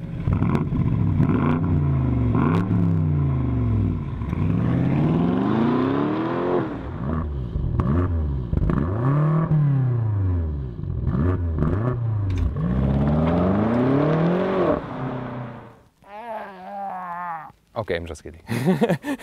Welcome here, the engine part, 4.4 liter V8 for both vehicles. They do share the same block, but they have different parts. You see it already here from the outside in the front area. Remember this one, and we'll soon take a look at the M5. So they do also use different parts. Acceleration difference is a little less than 4 seconds in the acceleration sphere here for the M550i, and just over 3 seconds here for the M5 model. So yeah, around the half-second difference, 0 to 100 kilometers or 0 to 60 miles an hour. In horsepower figures, it's 530 versus 600 horsepower or 625 horsepower here in the competition model. Both all-wheel drive, but the M5 has the option in the infotainment system, you can choose it, also to go rear-wheel drive only on demand. And here you can obviously see that they do also use different parts. You can literally see that from the outside. So somewhat similar, but also a little bit different. I always wanted to have one of these computer key fobs, and I really always want to have 2 of these, and now I have it. So here you can always see if you have closed the vehicle, for example. This would be really important to me, or the range, or the, you can set on the AC and something. It's actually cool and also usable, practical information, because the color says here it's Bernina Grey Amber versus Frozen Bluestone Metallic. And this here is the Bernina Grey on the M550i. It's a metallic color. And then the Frozen Bluestone Metallic is a matte color. You also hear that. I really love matte colors, and in that way it's also really stylish. You also maybe know the Grey Magno color by Mercedes. This comes very close to that one. However, here the new Bernina Grey, available with the facelift, is also really striking. Which one do you like better, color-wise, by the way? Isn't that great to see here, next to each other both, with the rear? BMW, by the way, calls their offerings to the customer that you can now pick like EV, plug-in hybrid or petrol engine, now also in future for different models. They call it power of choice. But this one here is rather, I would say, choice of power. What about the powerhouse exhaust? It's beginning with the M5. True exhaust, big diffuser here. This one is really real exhaust, and even no job for the Autogefühl fake exhaust police here in the M550i, because I mean there's this beauty on the outside, but you see the real exhaust comes right there and it just basically covers it on the outside, so I would not call this one fake. So I think also a very elegant but yet sporty solution, and let's say a slight diffuser style. 19 or 20 inch wheels for both vehicles, but then the tires are wider for the M5. So in the front we have 275 mm and in the rear 285 mm. So in the front that's 30 millimeters wider and the rear 10 millimeters wider than in the M550i. And also styling elements. We have the air curtain right here in the top part. This air curtain element also, you know, design wise here in the top part.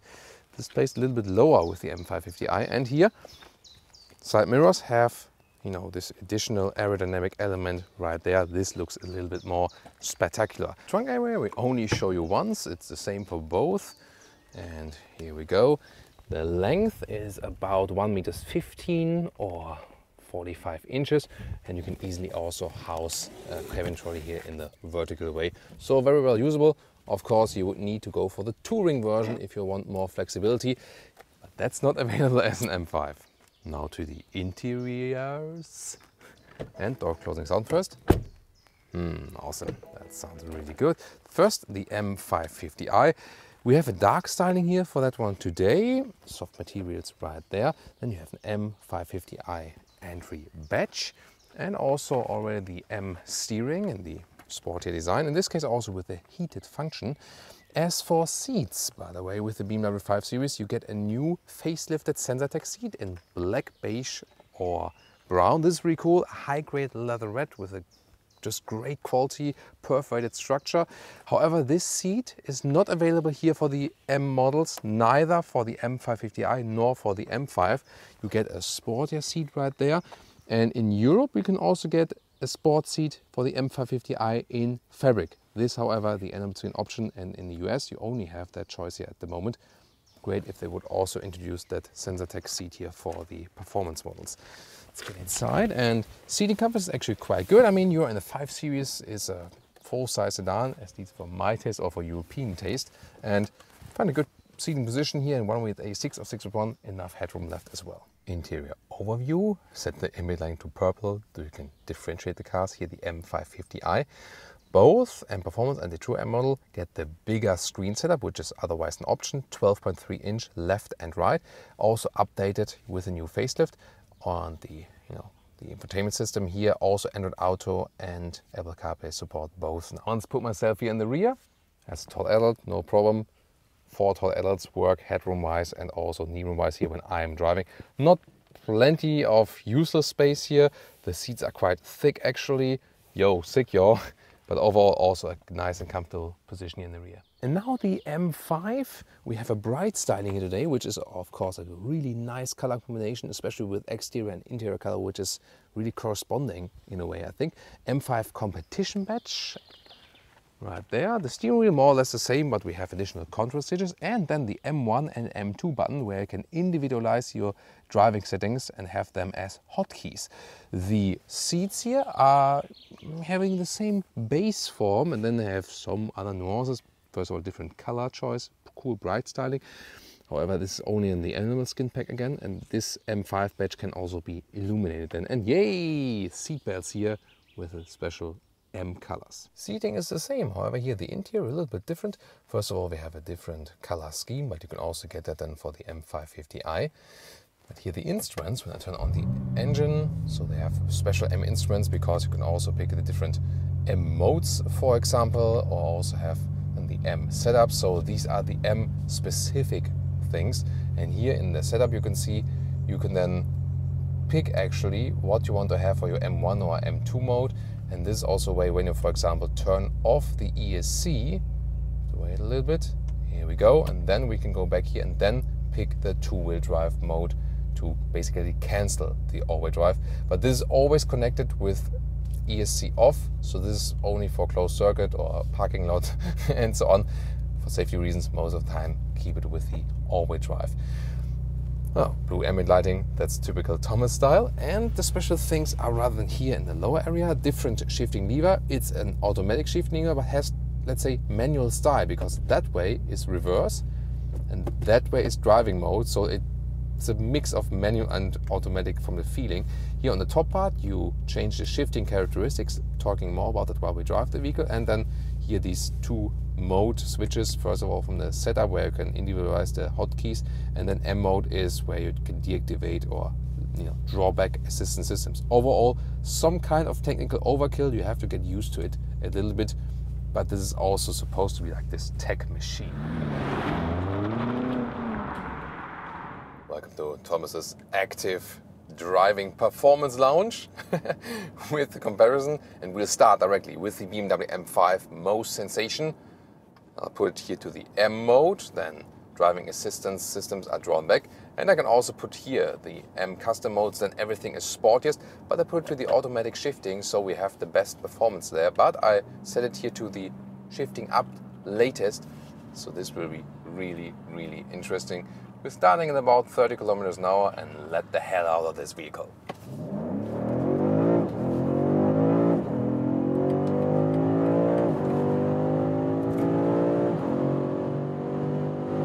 That's 200.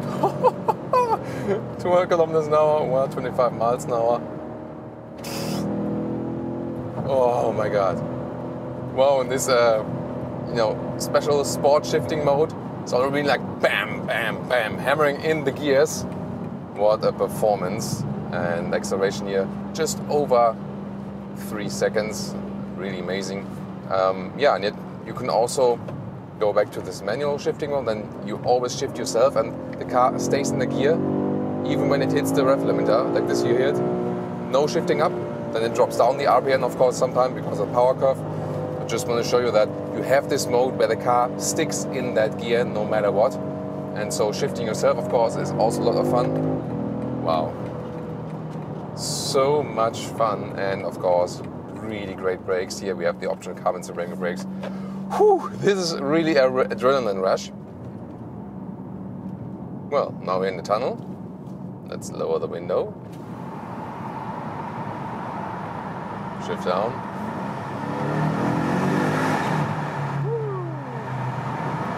Nice, nice, nice. So cool. Yeah, indeed, great sound. In the US version, the sound will be even better. In the EU, the exhaust notes are already way more restricted. Oh, there's a Benz Cabriolet coming up, R129, 129. It's actually a very interesting generation there, especially when it's not over-tuned or something, when it's more kept original. But here, of course, with our 625 horsepower, no one can actually overtake us. At least we just let people overtake. Interesting, by the way, that the suspension here in the competition model, even 7 millimeters lower, and you can use it as an everyday driver. This does work. However, you do feel that the suspension is definitely stiffer than in the, for example, M550i. It is bearable, definitely. You have some comfort losses, but as I said, you can have it as a daily driver, no problem actually. And the special axles setup here, also by BMW M, wow, make the car so sporty, especially in the corners. Yeah, that's really, really cool. You can also set the steering feedback individually, by the way. And yeah, when you're coming to a halt here, a little moment of silence until the next acceleration. By the way, here in the shifting modes, set here at the shifting lever, here now 30 kilometers an hour, 4th gear already, but really smoothly and early shifting up and so on. However, if you set it to this, 3rd level or even already 2nd level, car is automatic shifting down a gear, keeping it in the lower gears, and also when you're just cruising and so on, definitely, keeping the low gear and shifting up very, very late.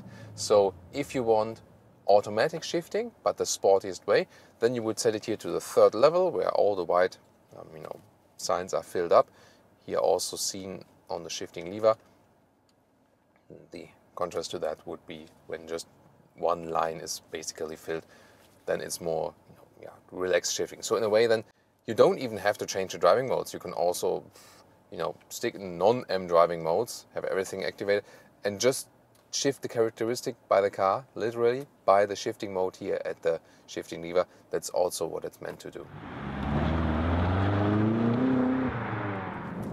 And now one more acceleration with shifting ourselves.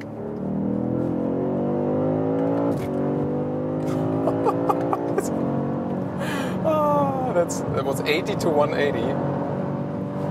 And you can see the ref limiter also in the head-up display in that mode. That's of course really, really helpful, and so you can precisely time your shifts. Am I on a racetrack? No, it's German Autobahn, but sometimes it's like that. But of course, safety first as well. Always keeping a distance to the front of us when you're driving really fast. That's the most important thing you can do. It gets quite loud here also at higher speeds. That's notably. Looking forward if that's different in the M550i. Something like the AMG and the true M models, they have maybe some weight savings and so on, and then not most focus on sound dampening and so on. But here at 150 kilometers an hour, that's then more silent. But you also want to hear something of that engine. Wow, and the cool thing is here with high displacement, 8 cylinders, then you can also sometimes accelerate in higher gears. Of course, it won't give the best performance, but I sometimes do that just, to basically experience the old school big engines and see like, oh, there's still something happening, although I'm in high gear. And then when you're in high gear, of course, you have this very low frequency sonorous sound, which is reminding you of, that's what it used to be. And now agile driving up Autogefühl's peak. Let's see how the M5 performs here. I mean, we're in the, I'd say, full-size sedan segment, so there's a lot of weight we carry around with us, but due to the suspension setup, great steering and a nice feeling and so on, this car still feels somewhat light. Of course, at some point you can't deny the weight anymore. That's of course a natural thing. Steering feel, by the way, I think could be a little bit more feedback. That would be cool. So it is overall good and also feels quite natural and so on. But there I like for example, the Audi setups a little bit better in the RS models.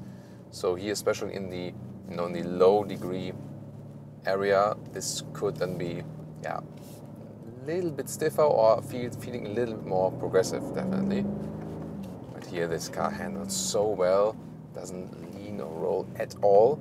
And remember, the M5 does not offer the rear axis steering that is available with the M550i. That would be something to consider, definitely. And I'm also looking forward how the M Performance model then, so this one here, the true M model, and the M Performance model, let's see how this one performs in here with the rear axis steering. And what's also interesting here, when we put the DSC off and then configure M drive, now I'm in the two-wheel drive mode. You have to have some practice doing that, so most often you don't do it while driving. And for example, then here, two-wheel drive mode, I can do this then around the hairpin corner. And the thing is, the two-wheel drive mode is connected with ESC off, so it's not recommended to do that on public roads. Here at very, very slow speeds, of course, and was looking ahead. So always safety first.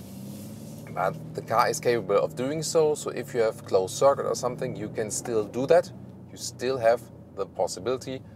But bear in mind, this car has so much power, and remember, on the very first driving event of the initial launch or here of the M5, a lot of experienced guys were literally crashing the vehicle in this mode. It just has so much power, and you have to be able to control that. So most of the time, I would also really recommend to leave it in the four-wheel drive mode here. But what a fun driving experience.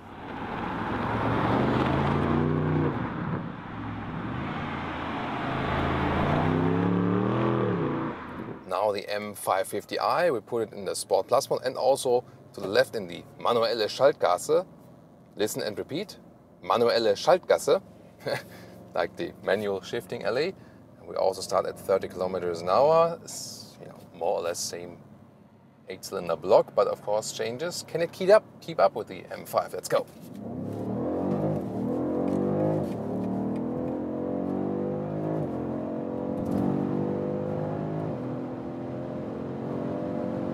And that's 200 kilometers an hour, 125 miles an hour. Wow. I mean, that felt really, really good. Also good all-wheel drive performance, rear bias. The suspension is awesome. It's a little bit softer than with the M5, definitely, but handles so well here also at high speed. You feel, especially in comparison to the competition package, that this one here also sits a little bit higher. But this one here can do both. What an excellent compromise, and you can drive that sport at the same time. You put it back in the normal shifting mode, or you go back to the normal comfort mode. Then the car is more silent, more relaxed. I feel also it's a little bit more silent. Maybe it's also a thing of the carbon fiber roof in the M5 or something that doesn't insulate that well. That might be a reason for that. Brakes, we don't have the carbon ceramic brakes here, but they're still quite good in performance. Not that powerful though. It's not that you would miss any braking point here or something. So the difference between the two vehicles is actually bigger than expected. And of course here, this one is the better overall price performance car and so on. That's already clear before doing the review, But both are a lot of fun actually. But there is really huge difference in the whole attitude of the two vehicles. That is really surprising to me. The M5 always says like attack, attack, attack, attack, even in normal driving mode. And here you have two vehicles in one. Here in the comfort mode, it's more or less like a normal BMW 5 Series running straight on the motorway. Everything is relaxed and so on. Let's compare the sound here. Sport mode once again, shifting down. Let's see, silence.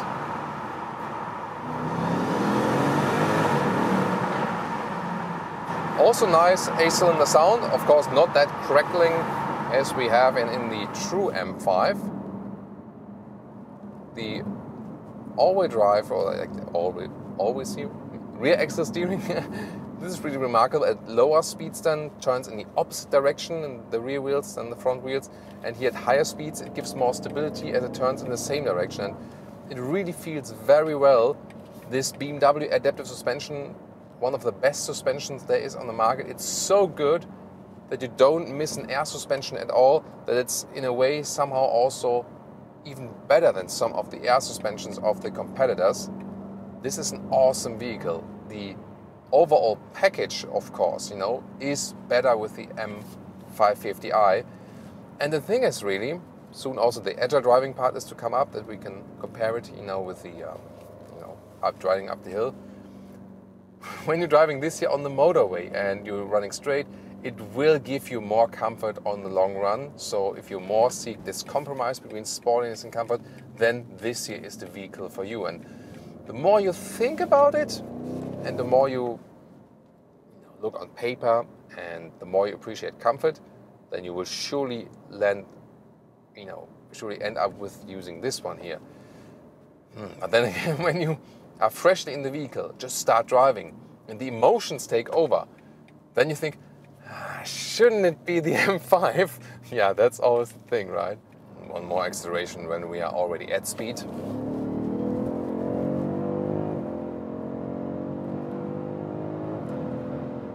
Plop, that's also 80 to almost 190 kilometers. So yeah, speed-wise, acceleration-wise, it's really hard to pick the difference. Yes, the M5 is a little bit faster, definitely, but I mean, that V8 power is always there already when you have the M550i.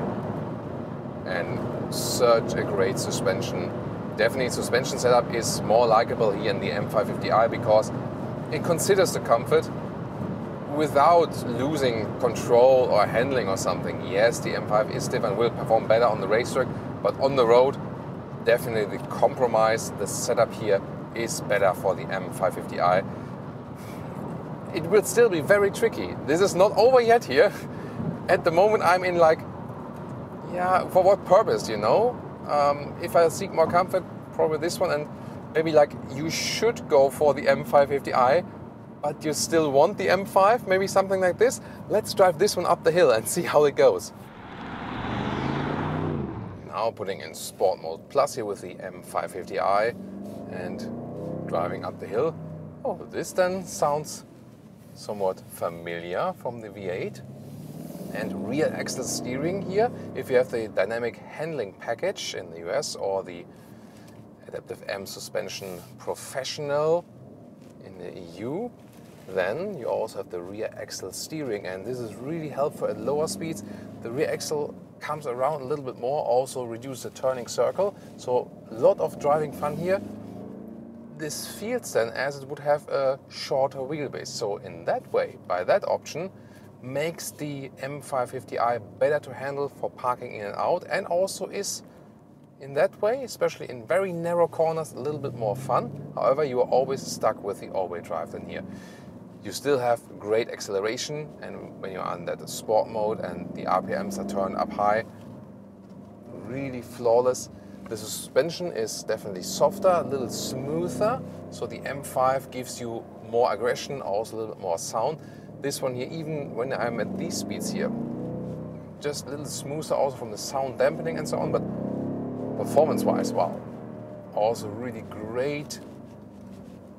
This goes so quick forward, and when we are in the hairpin corner here, yeah, on the one hand we don't have a rear-wheel drive option, on the other hand rear axle steering, and I feel that this, you know, makes the rear coming around. But I mean, yeah, this corner here is symbolic for the difference between the M550i and the M5. This one you're already really sporty, but the M5 is just the pinnacle of sportiness than here for the 5 Series, so way more aggressive. This one does deliver you sporty driving fun, but you don't immediately come into this harsh adrenaline rush, you know. This one here is more or less a relaxed sportiness with a lot of power. The M5 says, you know, like, let's go, let's attack.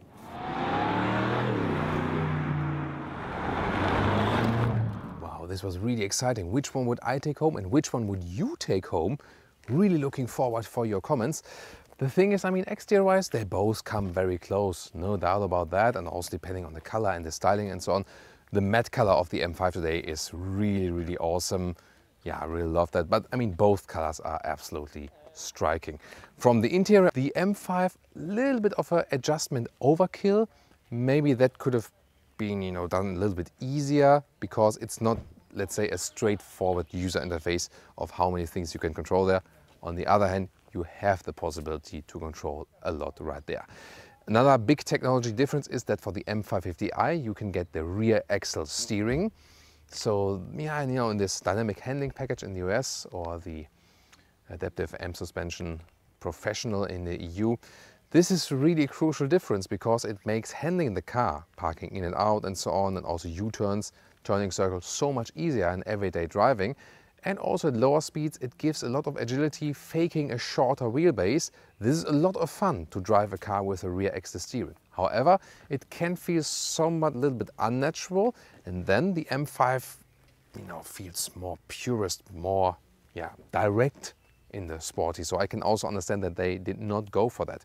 Performance-wise, of course, half a second faster for the M5 in the acceleration figure. Both are really powerful on the motorway. But more the difference is the suspension setup, and that the M5 always says, like, you know, let's go, let's attack.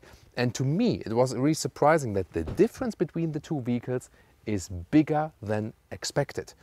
Before that, I mean, price performance winner is of course the M550i. That was clear beforehand. But to me, I was also expecting that I was clearly say, I'll definitely take this one and goodbye. But I really have to say, the M5 is more fun, more sporty fun, on the cost of a little bit of comfort. So the question is what you like, what you prefer.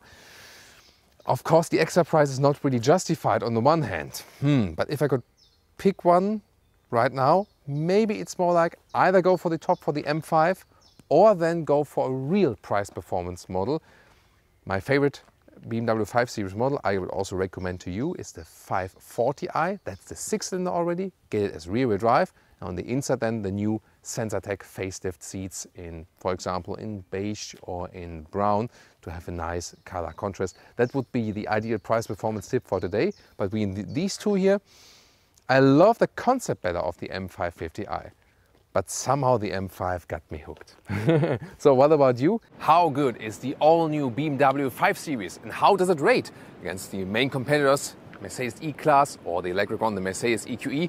We're going to find out here today in our extensive driving review with Thomas Autogefühl in 4K, full screen, full length. Let's go. Here you can see all the 5 Series version, no matter if electric or petrol or diesel or plug-in hybrid, will more or less look the same. They're building on the very same platform. And here on our channel, we'll keep you updated with all the different versions. This one here is the i5 M60. So this is the M Performance model, and also with the M Sport Package Pro. That means the black frame around the double kidney. And also here the M logo. Lower part also, when you have the normal M Sport package, looks sportier here. And mineral white is this exterior color. We have more colors for you. One of my favorite colors is here the frozen pure gray. There's also a deep frozen gray available. It would be a little bit darker, but here in the bright one, I think, yeah, this is what I really like. The matte paints here, by the way, you can always hear it when you feel them actually. The advantage is actually that they look cool, yes, and when it rains, it almost gets cleaned by itself. The disadvantage is when you have minor scratches, you cannot really easily, polish them or so, then you just have to repaint. So that's the downside. Well, and then another pro and con, the extra price here from a German configurator is 3,750 euros. But then again, all the matte paints are now bio-based. So when you pick a matte paint, it is actually more sustainable. So you can say like, when you argue at home, yeah, I need to go for the matte paint because, more sustainable and so on. And this is here the i5 M60 in fire red, so different color. Of course, you can also get all the colors for all the different powertrains. And this is also equipped with some more carbon fiber details, for example, at the side mirror. Or also in the rear, you can see this small spoiler in carbon fiber. And one more color for you is Brooklyn Gray, also one of my favorite colors. And here we can also see the direct comparison. Here with our i5 M50 and the M Sport Package Pro, we have the outer frame in black, and also here the inside part looks a little bit different. And here, this one here is the eDrive 40, so that means the rear-wheel drive standard or base electric version, base i5. And then this one only has the M Sport Pack. That means we have the sportier lower accentuations, but the outer kidney frame is still then bright. I think that really looks better. And also the inside of the double kidney, I think just looks more classic BMW here with the vertical fins. So if you ask me, compare this styling here, right, or it's on your left, right, on your left and to this right. So on your left, the styling, I like this one way better than this one here. What do you think? Tell me in the comments. Here, when I give a little bit of shade to the front double kidney, you can get this optional, the iconic glow. Then the frame is also illuminated. Adaptive LED main headlamp unit, then the daytime running light here, or when you hit the turning indicators or hazard lights, they replace it and have this pulsing effect. And turning indicators in the rear, very wide. Yeah, this is definitely visible. The length is now at 5 meters 6 or 199 inches. That's 10 centimeters or 4 inches longer than the predecessor. Wheels from 18 inch to maximum 21. These are the biggest 21-inch wheels in this M design. Really impressive indeed. And you can also get these black contrasts here, the side mirrors, also in the lower part. You can see it has a very high contrast, especially to the mineral white color. In general, if you compare the BMW to the Mercedes, whereas Mercedes, both with the E-Class and also especially with the EQE, the EV version, goes more in the round direction. This one here more has this classic German angular styling. Very nice indentation here of the 5 logo, by the way. What do you think about the design, and also especially if you compare it to the competitors? Typical 3-box sedan styling I liked, and also the angular shapes, really widely drawn tail lamps. And as for technology, let's start with the suspension. You have base suspension. You can go for an M Sport suspension, a fixed one. Also comes with the M Sport Pack. You can also optionally go for the Adaptive Suspension Professional. That one always comes in a package with adaptive dampers and also rear exit steering. Goes 2.5 degrees in the opposite direction than the front wheels, reduces the turning circle. And for the M60 here, you can get the Adaptive M suspension professional, that one also adds an anti-tilt control that it stays more upright. And to be even more specific, the i5, so all the electric versions and the plug-in hybrids, because of more weight on the rear axle, always also get air suspension at the rear axle. And this vehicle here is also mineral white, but it does not have the M Sport Pack. That means there's no black accentuations here. Here we have the air curtain, wind goes through there, and a little bit cleaner look all around, less sporty maybe, but I feel it maybe looks even a little bit sleeker that way without the M Sport package. Or what do you think? And also a crucial difference, this one here without the M Sport Pack and also in the eDrive 40 version, so let's say the base electric version, has a CD value of 0.23. Whereas the i5 M60 has 0.25. So there is a big difference in aerodynamics. And this one here is also 170 kilograms lighter because you only have the electric motor at the rear axle. So in our driving part later on, we'll do a comparison of consumption between the all-wheel drive and the rear-wheel drive model. And we'll also do a special feature on the highway assistance system. So there's a new autonomous driving feature where I just drive with my hands off and it's even allowed. So more to come in the driving part very soon. Super interesting also here in the side profile. First of all, 20-inch wheels, so a little bit smaller, but still large, right? And then here we have chrome frames around the windows, a little bit more classic styling here also with the 5 indentation. And also in the lower part here, not a high gloss black in this non-super sporty version. And I think that's even more curious. Look at that, you know, when the light is shimmering right here, these structures inside, you can really feel it and see how the light is changing. So I feel that this styling is even cooler and fits the vehicle more. What do you think? And the rear of the base version, especially here in the lower part, here a little bit more silver contrast, and then you have a rather matte black in the lower part, whereas the M Sport versions would once again have this high gloss black diffuser style. So here once again a little bit more subtle, and I really have to say, really fell in love with this more simple styling here. This is the BMW app, and here we can show you that remote parking is possible, tap and hold. So for example, when it would be in a narrow parking lot or something, I can just control the car by my phone, so no one is driving here. I'm not faking it, so here I can press backward. There we go, there. And then I can ease the car out. So let's think about, you have a maybe like an old parking garage that is really narrow, where you can hardly open the doors because it was built for more narrow cars. That's the easy way. And then you can also take your car for a walk. Oh, good boy, good boy. Yeah, he was, you know, early in dog school, you know, and really learned to, you know, to drive by my side. I love the feature. To open and close the vehicle, use the smartphone app, or you can also use the classic key fob. I'm glad it's still the choice. Then here on the left side is some metal here in the M Sport or in the M60, so it's actually heavier. Interesting actually. Flush door handles here, but they still give a haptic feedback when you open them like this. So at the moment the car is closed, there we go, there it's open. You just need to hold a smartphone in your hand. It's also possible. Door closing sound. Yeah, I love that. Let's do it again. Beautiful, very solid door closing sound. Inside of the doors, soft touch material, all structured. Then it's even softer here a little bit for the elbows. And the window levers, they are mainly just black plastic, just have this, you know, this contrast on the top part. And you can see here this interior bar already begins right here, and there you can set the memory seating and so on, optional Bowers & Wilkins sound system. This one here is also the M Sport interior, which is also standard for the M60. Then you have the M steering wheel with the contrast stitches on the inside, sportier form. However, this one then is still animal material. The base steering wheel would also be vegan. That's also a step forward now.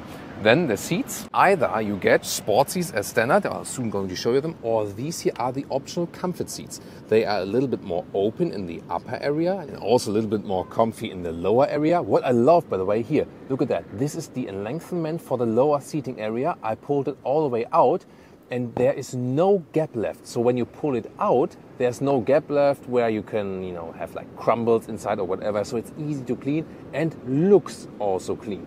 This is also the Veganza material, so it's completely animal-free, super soft, and also as durable or even a little bit more durable than the animal skin alternative. And the seating comfort is indeed superb.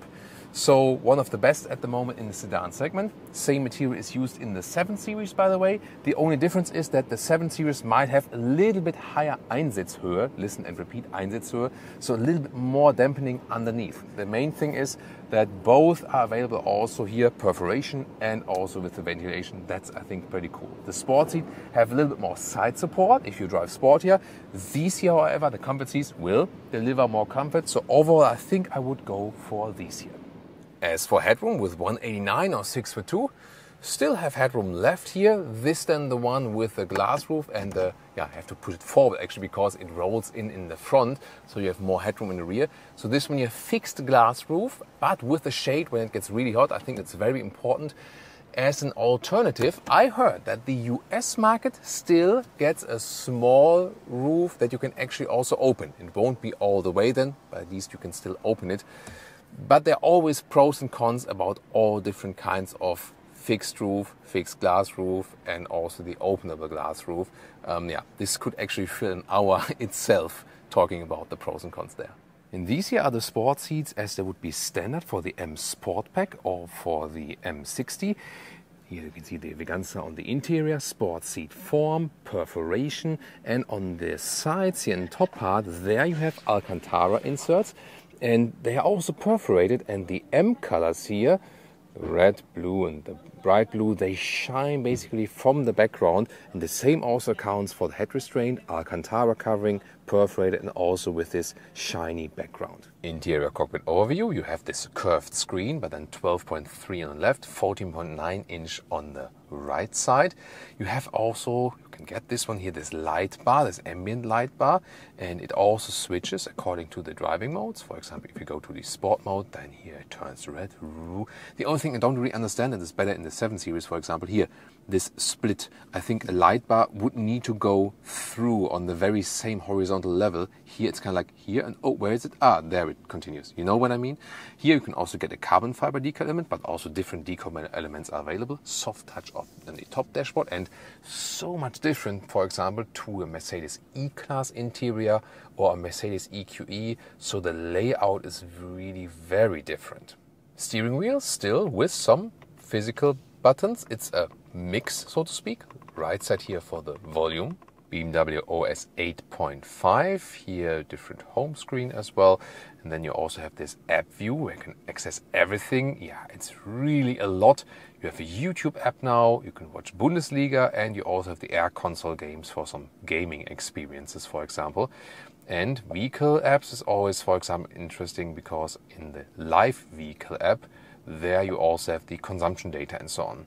Then the Apple CarPlay integration looks like this, wireless, both also for Android Auto. And you can also have the maps here in the left instrument screen. Here, the climate unit is always in the lower part, and it's actually very cool here, the cool seats for the Veganza perforated material. However, to access them, actually, it's more complicated than with physical controls. Digital instruments, when I start up the vehicle, oh, you have this startup sound, and then simple and clean, left side speed, right side then the power, or then here for the electric version you can see also the recharging, and you can also change the whole content you want to see in the middle part. That's possible. Also then, you know, like Apple Maps and so on. This is the car internal map, and you can also get a proper head-up display. In the front you have inductive charging pad, here also with some cooling holes. However, the disadvantage is it looks like two, but just the left side is for the recharging. The right side is just for storage basically. Then adaptive cup holders, two USB-C chargers, and we have still this control lever here. There you can also control the infotainment system while driving, and it also has a nice sound and still a normal volume jog right here. I like that. Here, this is where you control the driving modes. This is to me a little bit too complicated to do that while driving because you have to click here and then in touchscreen, or then use this one. So a separate control for that would be better, I feel. And we have this split opening. I always like that for the storage right there. And listen to that, also with a nice closing sound. And here now, this is also the animal-free steering wheel. It has different styling. We know it from the BMW iX because the iX had this form, and now we'll also get as an update also the animal-free material. It feels a little bit different, but very similar. You wouldn't know it actually if you didn't, if no one told you before. I feel it feels even a little bit softer, and as I said earlier, it is tested on at least the same durability actually. So it looks a little bit more futuristic, I feel. The other one, the M Sport, looks a little bit more sporty definitely, but both have something definitely. But this one, of course, then more animal friendly. And very interesting tip, by the way, you might remember this new EU law that when you exceed the speed, there's always this beeping and so on for very new vehicles. Mercedes were the first one to introduce a hotkey when you hold the mute key. Here they did it in a similar way. So there's an exclusive information for you now. Here, set, that works on both steering wheels. Set and hold a little bit while driving. Then also this, special assistant that is always beeping is deactivated. However, you have to set it each time the car starts up again. When you shut down the vehicle, start again. That is actually mandatory by law. That's the only thing that manufacturers can do, is activate these hotkeys or short ways solutions to deactivate it quickly again. And here, by the way, also different decor element. This is like a dark wood with, this shiny cover. Also not too bad. I usually prefer like matte open cell thing, but yeah, definitely more decor elements are available, of course. And here you can also see how this different steering wheel looks in the whole cockpit setting. Rear seating area, it does fit 4 tall Ls also in the rear, but it is a pain of this segment that also counts for the competitors, that considering the exterior length, you don't have so much space for your legs in the rear. Again, considering the package.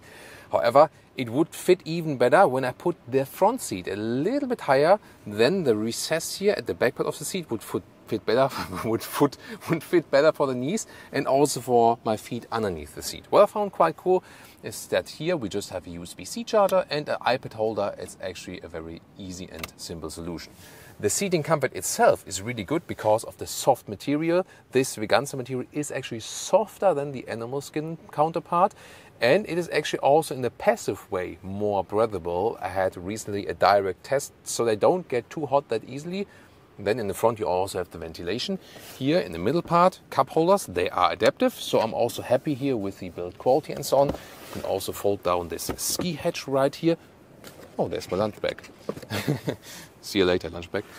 And then in the lower part we have a climate unit that is all digital. It looks clean, however. Yeah, I mean, I do prefer always manual climate knobs, you know that. But I think it's reasonably simple. You can also get rear seat heating, as you can see, and 2 more USB-C chargers. And just as a proof, so because they pull in this shade for the glass roof in the front, I still have headroom here also in the rear for tall passengers. And not to forget, also soft touch here for the rear doors on the inside. As for the trunk, wait a minute, what does as have to do with the trunk? As for the trunk or the boot, let's open it. We have 490 liters for the i5 or 520 liters for the combustion engine models. And you can see here, it's a little bit less than 1 meter or 40 inches in width. And the length is actually more than 40 inches or a meter. It's like 112 or 44 inches. So the difference is also the lower part. If you have a combustion engine model, then this one here is a little bit lower, but there's no space underneath. If you have a plug-in or i5, then you have some space underneath, but it's a little bit higher overall. And you can also fold the seats, unlock them right here and here, but then you either have to push it with the luggage, that's possible, or have to go around, then you can also load through. Does it frunk or not here in the electric versions? Let's lift it. No, it does not, but wow, largest engine cover ever. Here also with some M carbon fiber styling. At least it looks good, but some frunk would have been cool, wouldn't it? Then let's talk about the different engine specs. Overall, the acceleration figure for the new 5 Series ranges from 7.5 seconds, slowest, to 3.8 seconds. That is this one here, the i5 M60. Maybe later there will also be something else, like a true M version. We'll keep you updated with that. And there will also be a touring version if the sedan is not enough for you. overall, there are pure petrol, pure diesel, plug-in hybrid petrol, and the all-electric versions. The full engine lineup is really very wide. We have it in the pinned comment and also in the video description for you that you can check it out. Electric specific, you get a battery of 81 kilowatt hours net. What concerns range we can score with that, we're going to find out today in our driving test later on. As for recharging, less than 30 minutes from 10 to 80% state of charge. Difference in the two versions so far, as a rear-wheel drive version only, that one then around 6 seconds in the acceleration figure, or this one here, the all-wheel drive electric version, the M60 with 3.8 seconds in the acceleration figure, then one electric motor per axle, but the rear one will always be the stronger one. And there will also be an all-wheel drive electric version coming up, which is not the M version, so something in between. And now to the driving part of the all-new 5 Series. Oh wait, wrong vehicle. Acceleration first, i5 M60 all-wheel drive, 3.8 seconds in the acceleration figure officially. And what can we score? We go here to the sport mode. You can see here already the red accentuations. We use this empty parking lot. Let's go. Oh, that was 90. Whoo! Whoo! And you also heard the iconic sounds. So that is then whoo, that you have this sound feedback as well, because there's obviously no sound feedback from the engine there. Wait a minute. If you ask yourself now, is that possible even quicker? Yes, it is. If I hold the boost pedal while rolling already, that is possible. Or if I do now standstill and launch control, left pedal here with my left foot, right pedal with my right foot. With the launch control and the boost function, you can get a little bit more torque even out of this vehicle. Let's try and see the difference. Michel? Oh, Michel bailed now. Obviously, that was too much for him. No, to be honest, he's filming it from the outside for a reel. Anyway, let's go.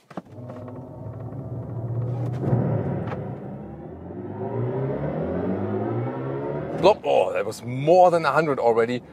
Whew! Wow, I mean, super quick in both cases, definitely. Here, just a little notch. An interesting thing is, you don't get more horsepower, but just a little bit more torque out of the boost function, or then here the launch control, here boost function. Then for 10 seconds, I have this extra boost always available. Yeah. Again, launch control only when stationary, boost then also while rolling already. Whew. Wow. Was there any difference? We have to check the time codes, but it also might vary then depending on where you are exactly. And then we continue driving uphill here. Wow, that's really a lot of artificial sound. However, you can also turn that off. I can also show that to you very soon, no problem. Here, one more time, uphill. It doesn't even feel like going uphill because you have so much power here. Wow. Amazing. Then, hammering the turning indicator. That's always a lot of fun. Let's just do it one more time. Ah, that sounds beautiful. And you can also accelerate out of the corner here very well. Look at how calm the steering remains. So you accelerate very hard, but you remain in control all the time. That's really cool. Then the steering feel, let's see, here in the sport mode. Reactions also from the low degree angle actually, and also how it gets to the outside. Yeah, it feels actually quite cool. Let's see the difference in the driving modes. Yeah, switching the driving modes is actually not that easy to do, I feel. Always have to go this and then that one. So here, normal personal driving mode. Yeah, it's a little bit softer then. Let's go back. My mode's in sport again. Yeah, then I have a little bit more feedback then. So overall, quite happy with that. Did you also here, hear the side bolsters? Side bolsters, with the sports mode. So yeah, good remark from Michel. Yeah, in the personal mode gets a little bit wider, and then in the sport mode, yeah, they close a little bit in. That's actually a nice feature. Yeah, it's pretty cool actually. Nice. So slalom-wise, stays really upright. Here we have the adaptive M suspension. That means dampers are adaptive, and there's also the anti-tilt control in the rear. And since this is the i5, we also have the rear axle air suspension. So yeah, suspension-wise is not a very easy logic here. There are so many different choices, so that's why I also went in depth to explain all of that. And we also have the 21-inch wheels here mounted, so the biggest ones that are available. So far the road is quite even and nice and so on. But let's also find out about the bumps and so on, if it gets really uncomfortable or something. But so far he's actually quite nice, and the car feels lighter and sportier than the size or the weight might suggest. That's of course always something they want to achieve. These red traffic lights are probably only put here in Portugal that you can do another sprint. Yeah. The truth is they turn red when you're driving too fast. I want to show you here my modes. When we're just in the personal mode and then accelerate, you feel it's just a little bit then, you know. So when you're in sport mode, it's more enhanced, and also when you hit the throttle a little bit harder, then it is even more enhanced. To turn that off, actually, do stuff like this while driving is always a little bit, I don't know. Then you have to search for that. You are in the vehicle apps, and it's driving settings, and then here iconic sounds off here. By that, and even when I then go into the sport mode, I would then accelerate. You see, there's just nothing. And if you prefer this or that, it's really a matter of personal preference. So tell me, would you actually like it completely silent, or would you actually prefer to have these iconic sounds on? There we go. And especially in sports mode. I mean, when you don't hammer it that hard, then it's quite okay. So you can live with that in everyday driving life. No problem at all. So how does it feel from the previous generation 5 Series? Although this one here is the electric one and the battery, and there wasn't a full electric one in the previous generation, they managed actually by that suspension setup and all the fine tunings that it does not feel heavier. So that is to me one of the key findings. And you might remember our i7 versus 7 Series review where we compared the petrol and the electric one, and BMW really manages that their vehicles, when they're in the electric version or the combustion engine versions, more or less feel the same. There is indeed not much difference in driving fun, agility and so on. And that's, I think, a very, very good achievement. Remember with Mercedes, comparing that, E-Class versus EQE, they used a completely different platform. Yes, they also share parts, but there they really split their electric thing and their combustion engine thing, whereas BMW has this approach here to react a little bit quicker to the changing demand, that they put everything on one platform. So then again, the wind efficiency here is not the best, especially if you go for one here in the M Sport. So the CD value indeed varies a lot according to the package or the version you have on the exterior here with the 5 Series. So that might be also some tricky thing. If you want to have it more efficient while driving, do not go for the M Sport Pack. The non-M Sport Pack versions, the base versions, will be more aerodynamic.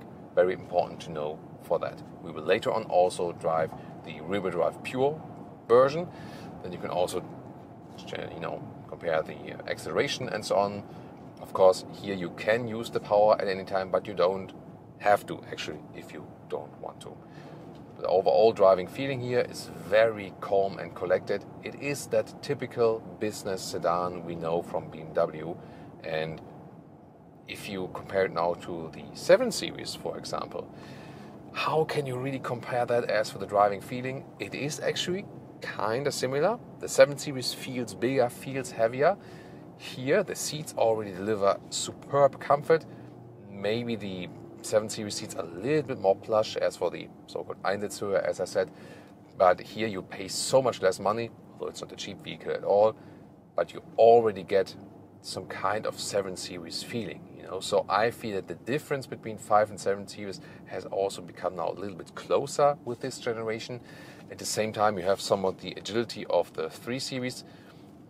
Also, like with the Mercedes E-Class, I feel that E-Class and 5 Series in their model lineup overall are somewhat the sweet spot. That becomes obvious, especially while driving these ones here. Then let's here test always some assistance systems on the countryside road. I have set the active cruise control.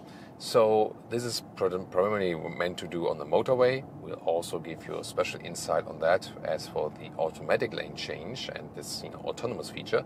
But here, when you set it like on a normal tone, even here on the countryside road, where it's not like the specialty usually meant for the motorway driving, it follows the lane very well. It keeps the car centered even if you don't steer it yourself. So the elaboration of the assistance system is really on a high level already. Noise insulation wise, it's also super silent in here. Later again with a little bit higher speed, but here at lower speeds you hardly hear anything from the outside environment. It really gives you a very, very calm feeling, together with the superb comfort here of the Veganza seats. And even if you wouldn't have seat cooling, they would remain quite cool. But here I can, for example, set like level 1 of seat cooling by that. This is, by the way, also an advantage if you compare it to the 7 Series. The 7 Series actually does not offer seat ventilation together with the perforated Veganza seats. Strange decision, definitely, but you have it here with the 5 Series. So, yeah, I mean, even going long mileage here, I can very well imagine that. Great, now we've found a destroyed road that is about to be redone.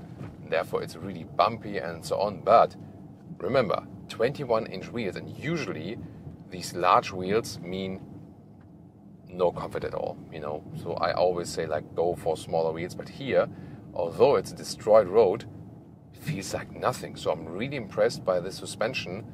I mean, it's not a full air suspension, even here in the electric one or the plug-in hybrid and so on. It is just the rear axle air suspension, but you don't feel that. It is still a very comfortable ride. So the adaptive dampers here by BMW have always been very good. They have been so good that usually you do not miss an air suspension. So even if you would have a combustion engine version where you have no rear axle air suspension and so on, they would do absolutely fine. Of course, base suspension would also be interesting in the test later on. Usually these test vehicles here are very, very high spec. But here with the adaptive suspension, not only does it fulfill sporty purposes, you also consider how it's not getting super loud, although there was this construction work here. So sporty side definitely did deliver, but also here on the comfort side, yeah, and if you want it even softer, then you would indeed go with a little smaller wheels. 21-inch wheels also have the disadvantage that they sometimes get easily scratched and so on, So I would maybe like 20 as a maximum compromise or something, but yeah, because 21 is definitely super, super large. More features here, for example, augmented reality feature. I have here the camera view and also an arrow then. Right here when I have the car internal GPS set, so there's this displayed arrow they have to turn around, and here we can also experience the rear axle steering. So although the car is long, has a long wheelbase and so on, rear axle steering makes it really possible to have narrow turning circles. That's actually pretty cool. And you also feel that the rear comes a little bit around, so to speak, so that these guys pass. There we go. And also when you accelerate out, for example, you feel, I mean, it doesn't feel too artificial in this case because they don't have the widest degree angle. And there's always the discussion, when you have a wider angle, it feels a little bit more artificial. Then again, you can reduce the turning circle more. So they didn't want to exaggerate it in a way. But still, it's a very cool feature to have. At low speeds, you feel it. When you drive a little bit faster, it moves in the parallel direction anyway. So then you wouldn't have this effect. You have more stability than in this case. But definitely very cool feature to have it, to make life a little bit easier, especially when parking in and out and so on. And yeah, it doesn't take anything away from the fun while driving. Noise insulation when being here on the motorway, around 120 kilometers an hour, so like 70 miles an hour. It's really good. Here the tarmac is a little bit rougher. Here a little bit more tire noise. The one we were on before was a little bit less. Will change soon again. But the overall, wind noise and so on is really low. Feels super comfortable. This vehicle here, I switched the vehicle now just to test some more variety, is by the way equipped with these sport seats. They are also good, but definitely I feel it now, especially on long motorway journeys, rather take the comfort seats. They just bring you that extra amount of comfort. These ones here are a little bit stiffer, so the comfort seats a little bit softer than in the dampening. So they overall just give you more comfort, and especially since you have this electric feature where in the sport mode, for example, they get a little bit closer.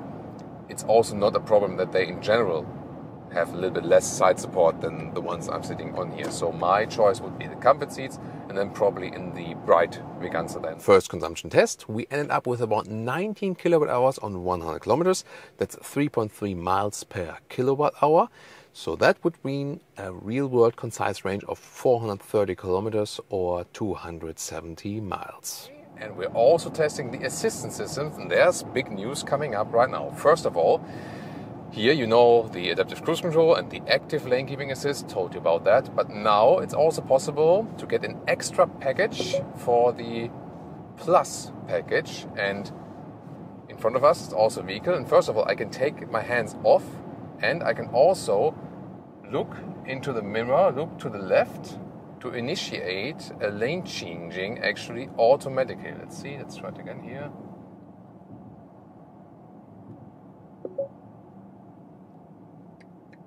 There we go. So I'm looking into the side mirror and the car is automatically changing the lane. I did not do anything with my hands. I just looked into the mirror. What is not possible is that I just look into the mirror right now and then the car is changing the lane. That doesn't work that way. So the car first has to give me the offer that, you know, situation is ready to do that.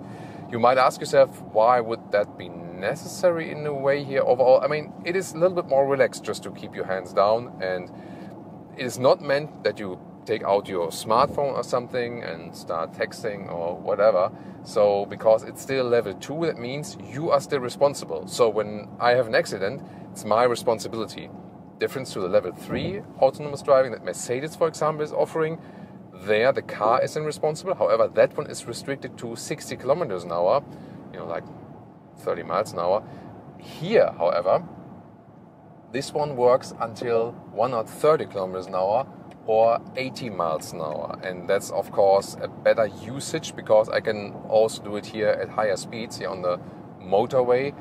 It will be allowed so far in the US, in Canada, and also in Germany. In Germany, they also got a special allowance for that. That is also something very new because so far it is not allowed at all. Here now you can see a car changes into our lane. The vehicle is doing that very well, and yeah, I'm really impressed how smooth the whole system is working.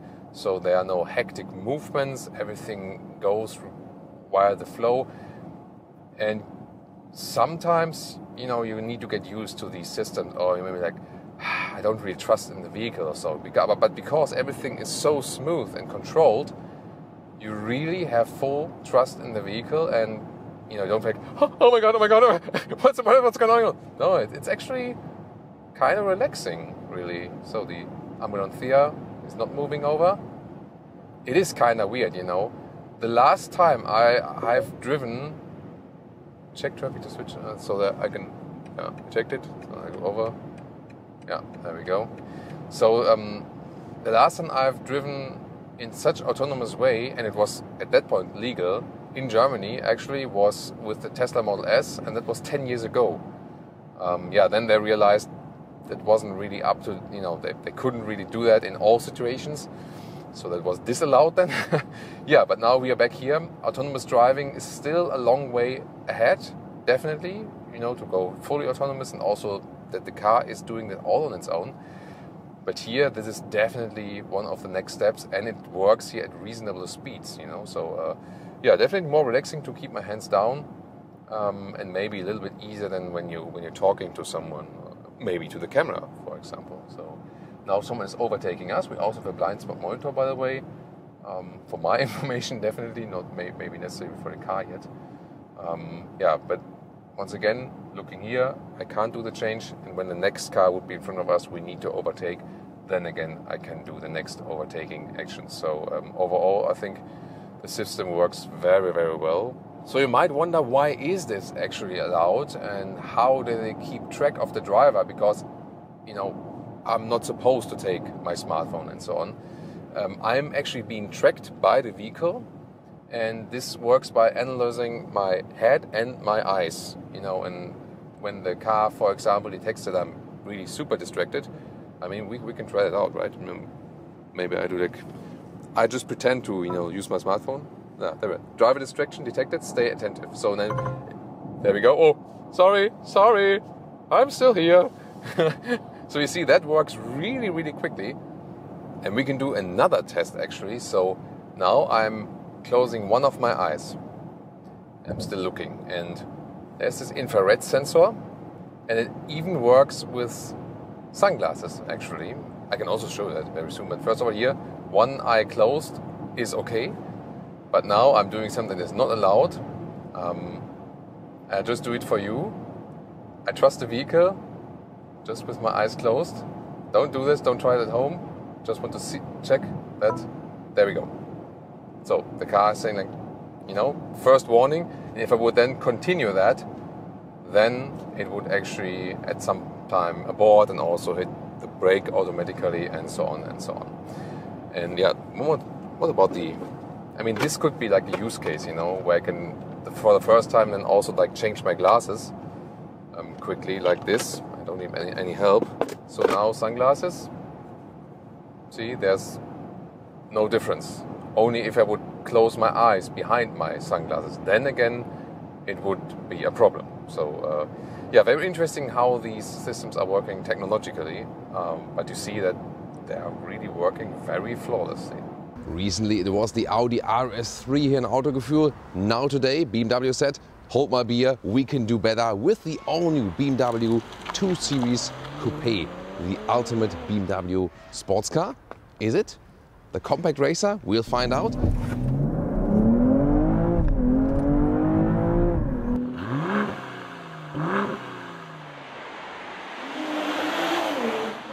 Here in the front part we can see the new double kidney, really very wide and adaptive intakes here. So you see here, they are indeed moving. Then you can see in the technology pack, the optional technology pack, you can see here in the lower part an additional spoiler lip for even better aerodynamics. This one here is the M240i X-Drive, the top sports model with the 6-cylinder, soon more to that engine as well. Well, these headlamps here, really impressive signature. You can see the daytime running light also will switch to the hazard lights or the turning indicators, the full size, when you have this optional adaptive LED, which you can also get.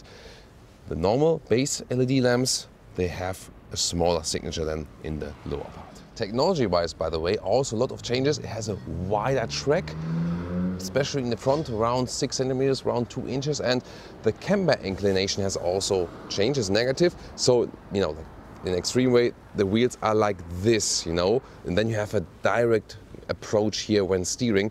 But it's just half of a degree, but still has a massive effect. And you can see here design-wise on the hood, especially if you look from the side, then this really massive power dome style. The length now at 4 meters 54 or 179 inches here for the new 2 Series Coupe. Well, that's a wheelbase increase then of about 5 centimeters or 2 inches. And the most important thing is this is derived from the 3 Series platform, means rear-wheel drive, or then here all-wheel drive with a rear-wheel bias. Wheels 17 to 19 inch, and here the M240i directly comes with the 19-inch wheels. And in this technology pack, you even have, some more fancy stuff. These are then even wider tires, and that's why they also get these additional flaps here at the side. Then the M Performance or the M Colors badge right there. We have contrasting mirror caps here as well, and Thunder Night Metallic is the name of this very special purple color. The door handles are now integrated, but also lift up like this. Hey, door closing sound. It's not too bad for a vehicle that has frameless doors actually. Yeah, and then we have these shoulder or haunches area in a very, very strong way. So yeah, no doubt about that sporty styling. Wow, then there's something very special coming ahead here. Look at this, the tail lamps, super three-dimensional. Wow, this is really something very unique and a daring design. Overall at the rear, very strong here, although we are in the compact segment. X-Drive, that means it's the all-wheel drive model, and then the super strong diffuser style here as well. And Autogefühl fake exhaust police is right here because these Freiformblenden, listen and repeat, Freiformblenden. That's the German word for like a free-form outline cover, so to speak, for the exhaust tips. The rear ones then are there on the inside. The weight balance, by the way, 50-50, so very well balanced between front and rear axle. And of course, this model here, it's worthwhile to take a look at that engine. Ta-da! The 3-liter inline 6-cylinder by BMW, one of the most popular combustion engines nowadays, performance engines, and performance badge there too. So 374 horsepower. 4.3 seconds is the acceleration figure, and in this case then the rear-wheel biased all-wheel drive. However, it is already confirmed that here the 240i will also come as a rear-wheel drive only version, so the combination 6-cylinder plus rear-wheel drive will be possible, just not the manual gearbox. You can also get a 230i, that then would be the 2-liter 4-cylinder with 245 horsepower and 5.5 seconds in the acceleration figure. This is then the entry-level version for the US. And there's also a 220i, even less horsepower, 2-liter 4-cylinder. And there will also be, even for European market, a 2-liter 4-cylinder diesel. This, however, even has a 30% share in the whole sales. So this is also one of the major engine models for this generation.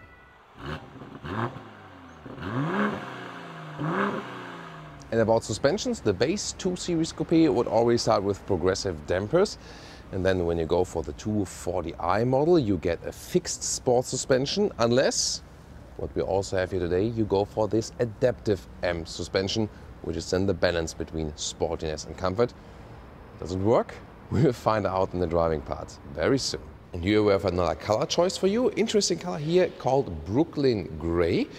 And yeah, really some, urban rebel maybe. So also with the 19-inch wheels and the accentuations here around the wheel arches, because these are also the performance tires in this technology pack. So what do you think? Will this one be rather your choice, or the purple color with our main vehicle today? And if you want to top up the sporty styling even more, from the M Performance parts bin, you can take here carbon fiber accentuations around the kidney, also in the lower spoiler part, side spoiler even more enhanced, and then even up to 20-inch wheels. We have them also mounted right here, special M valve caps, and the side spoiler as well, M Performance stickers here, and then especially here in the rear part, this additional element right here, even more carbon fiber. This is maybe a little bit too extreme, or is it? Carbon fiber lip here in the rear part, would it be too much for you? Tell me in the comments. And also a carbon fiber diffuser then in the lower style. Trunk with a manual opening, but yeah, it's no problem at all. You can see 390 liters is the capacity, and the cabin trolley also fits in vertically. A little bit less than a meter or 40 inches in width, and the length here is about 90 centimeters or 35 inches, and the height, last but not least, here 50 centimeters or some 20 inches. And the reason for that is they do not have anything to fold up. They really lowered the floor as low as possible, and overall, considering that is a compact sports vehicle, still some flexibility. Talking about that, you can also fold the seats, release them here and here, and then we can also push through. And just the thing is, this happens when my driver's seat is in my position. On the right side, then I push the seat forward. So you can only fold these seats then when the seats are also moved forward a little bit more. But can you still drive them as a tall adult? Doubtful. This is the key, then in this case with the M colors at the side. Then once again, close up of these door handles. It's actually quite good feedback they give. Then inside of the doors is actually more or less hard pack. Wow.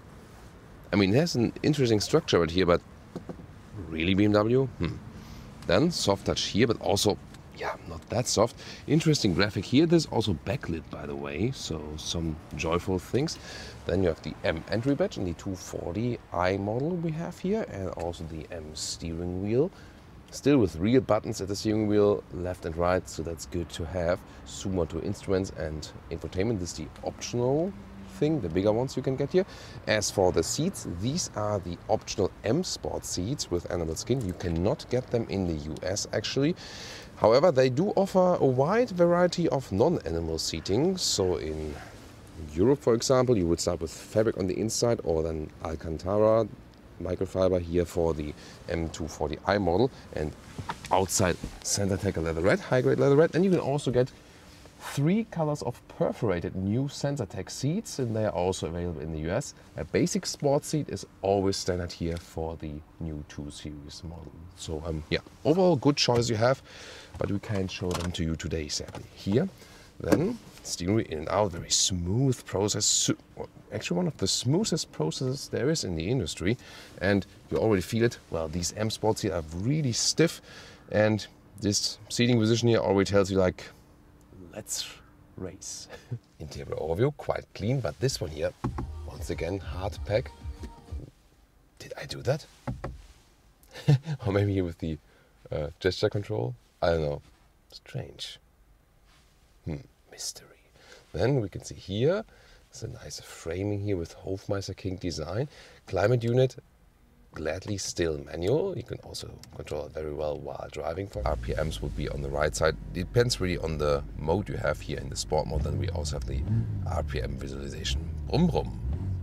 Shifting pedals here. Interesting that while driving you press and hold the left pedal, you get in this M Sports or race downshift mode.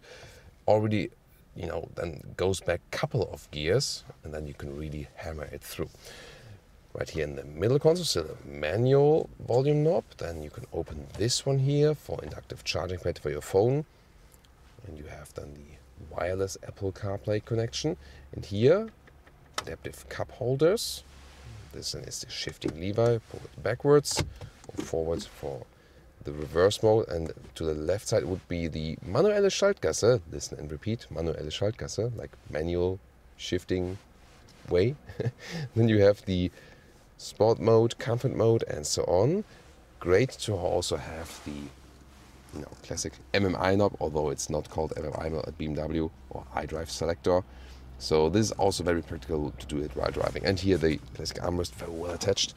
Space and USB-C charger. Very cool feature here, when you have the M240i, you get these knee pads, so a softer leatherette area right there where your knees you know, hit the middle console while racy driving. Is a very good idea. And my favorite interior feature, I hope it never does go away, here the BMW Wings style light. I sense time code comments, Thomas in the rear seat. And here, when we fold the seat like this, it automatically slides forward.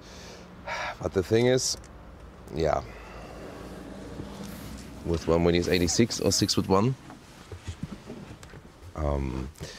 this way it works. Headroom wise, it's all very close, but then legroom wise, yeah, no, it's coming up.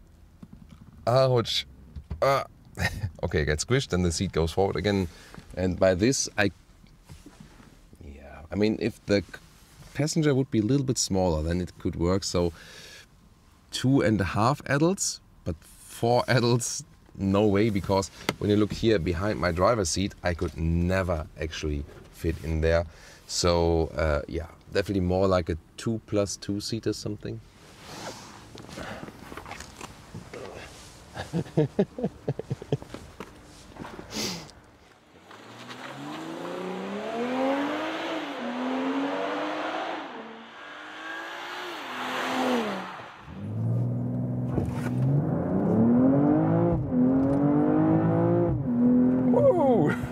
Welcome to Thomas's Performance Driving Lounge. 0 to 1 kilometers or 62 miles an hour here with the BMW M240i. Wow, really impressive and super calm and collected. Great acceleration, but still had so much traction. Wow, and here, if you go there, some slalom style, indeed you feel this, you know, inclination. There's so direct command of the wheels in the front. It feels so sporty, light and compact indeed. And yeah, this inline 6-cylinder, you know, yeah, there are electric vehicles out there, but if you go combustion engine, this one is, yeah, one of the perfect engines out there. It's so much fun, actually. For the launch control, by the way, I had to go to the sports traction mode and also to the manuelle Schaltgasse, manual, you know, shifting corridor, we can also say.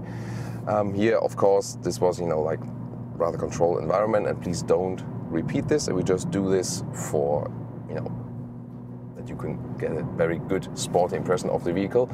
And I usually don't do this in normal everyday driving life. So now I have put all the DSC on again, and we're still in the Sport Plus mode.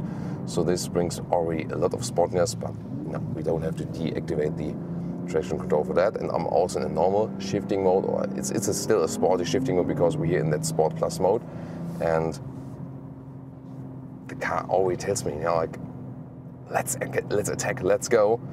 So let's here go to the motorway.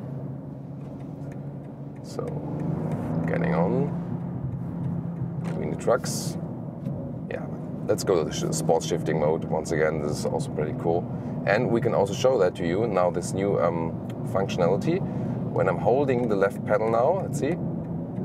There we go. Wow, really cool. It also sets a sprint mode, and then you can also shift up yourself. So it also works, by the way, when in a normal mode, for example, comfort mode, then we're usually in a very, very high gear. Then the difference is even bigger. So for example, now, comfort mode, high gear for better fuel efficiency and so on. And when you then press and hold the left pedal, sprint mode, then directly hop back a couple of gears and we can accelerate it out. And here, now top speed. Let's see, not for this vehicle top speed, but here we stopped at 200 kilometers an hour, 125 miles an hour. Wow, it's really cool. So stable and relatively calm on the road also. Not too much wind noise, and it feels like nothing for the vehicle. So we're at this really high speed. Of course, it can go even faster, but it's so calm and collected. It doesn't feel small or compact or something. It feels like a grown-up sports car indeed. Yeah, there's a longer wheelbase now, and you really feel that. And indeed, more feels like a 3 Series. You definitely feel this, the resemblance here from the compact platform. From the mid-sized platform it is. So a compact vehicle here, but mid-sized platform. And wow, so much stability here on the motorway. This is really awesome. So I didn't expect it to be that calm collected here. At the same time, it is sporty and aggressive if you really like. And I mean, I feel like I could easily go double the speed without any problem at all. Then there are also modern assistance systems. For example, we have the cruise control right here, keeping distance to the car in front of us. Here, for example, I'm not braking. The car is doing that for us. This one is also then here changing the distance right here at the steering wheel. But you can also keep it more basic with that. You don't have to go for the most elaborate assistance systems. So maybe the lane keeping assist is not the most important feature here for this vehicle. It feels very, very grounded here, so to speak, on the motorway. It's a very, very good motorway vehicle. And if you compare it, for example, to the Audi RS3, they are both very aggressive, but both so highly evolved, and both have in common that with the adaptive suspension, we also have the adaptive suspension here, they really present this compromise. In the comfort mode, the suspension is really comfortable, also for the passengers. In the sports mode then, we have a little bit more feedback from its suspension, and you just get more sportiness. And at the same time, although we have the sports performance wheels here with 19-inch also, it's still okay, So we have some sports vehicles which are then very uncomfortable or something, but here that's actually totally fine. Yes, the M Sport seats here, they have less comfort than the normal sport seats, but the good thing is you can't get them in all markets anyway, and I guess that's actually a good thing, especially when you have then the perforated SensaTech or even the fabric or microfiber surface in the EU, then you will have even more comfort with these. Here, 145 kilometers an hour, 90 miles an hour, still very good as for the noise insulation and so on. So the whole car tells me really very good build quality. It feels indeed like a perfect driving machine. Would I go for the RS3 or here for the 2 Series as the M240i? Yeah, it's a really tough call. They feel quite different in the end result. are of course playing with the same segment, yes, but here you have, the true rear-wheel all-wheel drive, In the RS3 you have this torque split, which also feels pretty cool, but here the main difference is this car still tells you, even in the all-wheel drive version here, I'm rear-wheel drive, period. And this is something that just comes more natural in the sports car driving feeling. The RS3 is also a perfect driving machine, but due to this more, let's say, basic character of this one here, yeah, it still conveys more natural, purist driving feeling. That sound is really something, isn't it? Some countryside driving, and also with some fog here. The only thing that really buggers me is the steering feeling, It is sporty, yes, and, there's not a dead zone area or something, but just my claim has been now for a couple of years since the introduction of the all-new BMW 3 Series generation. It should be the benchmark for BMW steering feel, but it is not. The SUVs have a better steering feel. This one here, it feels too much arcade, not natural enough, like through thin air. Even in the sports mode, it doesn't give you not enough feedback actually. So you can drive this one very well in a very sporty way and also very precise indirectly. That's really great. But then again, they just need a more natural steering feel, and somehow it just doesn't seem to work here in this generation of the BMW 3 Series and also then the derivatives like here the 2 Series Coupe. Yeah, I mean, it's still a lot of fun. Oh, by the way, have you heard it when you... No, not. When you let off the throttle, there we go. Not sure if you can pick up on the camera, like from the sports exhaust. It's really nice. That's what you also want when you get this vehicle here. Yeah, but then again, they really have to work on the steering feel. It might be, arguing on a very high level or something. But there, for example, the Audi RS3 has a way better natural steering feeling. Still, this one here, yeah, it has so much character, and besides the steering, how you feel connected to the vehicle, with your whole body or something, this is really very excellent here. So you kind of have this feeling that you're connected with your whole body to the chassis. That's something they really achieved here very well. They've also strengthened the chassis rigidity if you compare it to the predecessor, and you really feel it. And also from the wider track and the lengthened wheelbase and so on, negative camber inclination. So all these measures here really account for a true sports car. So much fun, but to me even most astonishing was that you can drive it in a very comfortable way on the motorway. And I mean, at any time, 50 to 100 or something, this goes so quickly. Plop, that's it. Wow. And when you don't drive it like this all the time, but rather in a more subtle way, you can also score some consumption figures like 8 liters or more kilometers, so 30 mpg, something, yeah, when you let it run on the motorway, for example. So really impressive here today. Good that they still have the rear-wheel platform, either than pure rear-wheel drive or here then with that all-wheel drive, but glad to say that most of the time it will be rear-wheel only. If you really hammer a throttle, then you also have the front support, definitely. Rear-wheel bias remains, so even if you have the all-wheel drive here, you do not have to be afraid of losing that rear-wheel bias. Still so much fun. Welcome to Autogefühl. I'm Brian. Today, a very special behind-the-scenes look at the brand new BMW M2. Well, we've been waiting a long time for this. This is BMW's most scrappy street fighter. And if you're wondering exactly what that means, this is their most tracked car of every car they produce. They tell me that 1 in 5 of these that they sell ends up on a track. So clearly this is not all about appearance. This car has to perform well as well. Now, long-time viewers will know exactly how I feel about this car. So I'm more than a little bit excited, and as is always the case, I'm a bit nervous about what they do when they tell you it's a complete redesign. The first impression is going to be important in this car. And the two words that really hit me about what they've done with the front end of this thing are Tron and Transformers. This is really blocky 80s graphic style. This is maybe the last one of these street fighters they'll be able to produce because, of course, everything goes electric. Here we're cramming in an inline 6-cylinder engine, still absolutely beautiful internal combustion engine technology. This is really all about the driving experience, and clearly the aesthetic needs to mirror that. So for me, there's a huge amount of callback here in the front about those 80s muscle cars, but in a very modern way. I love these huge square air intakes. It's so aggressive, but so low to the ground. It gives such a powerful appearance.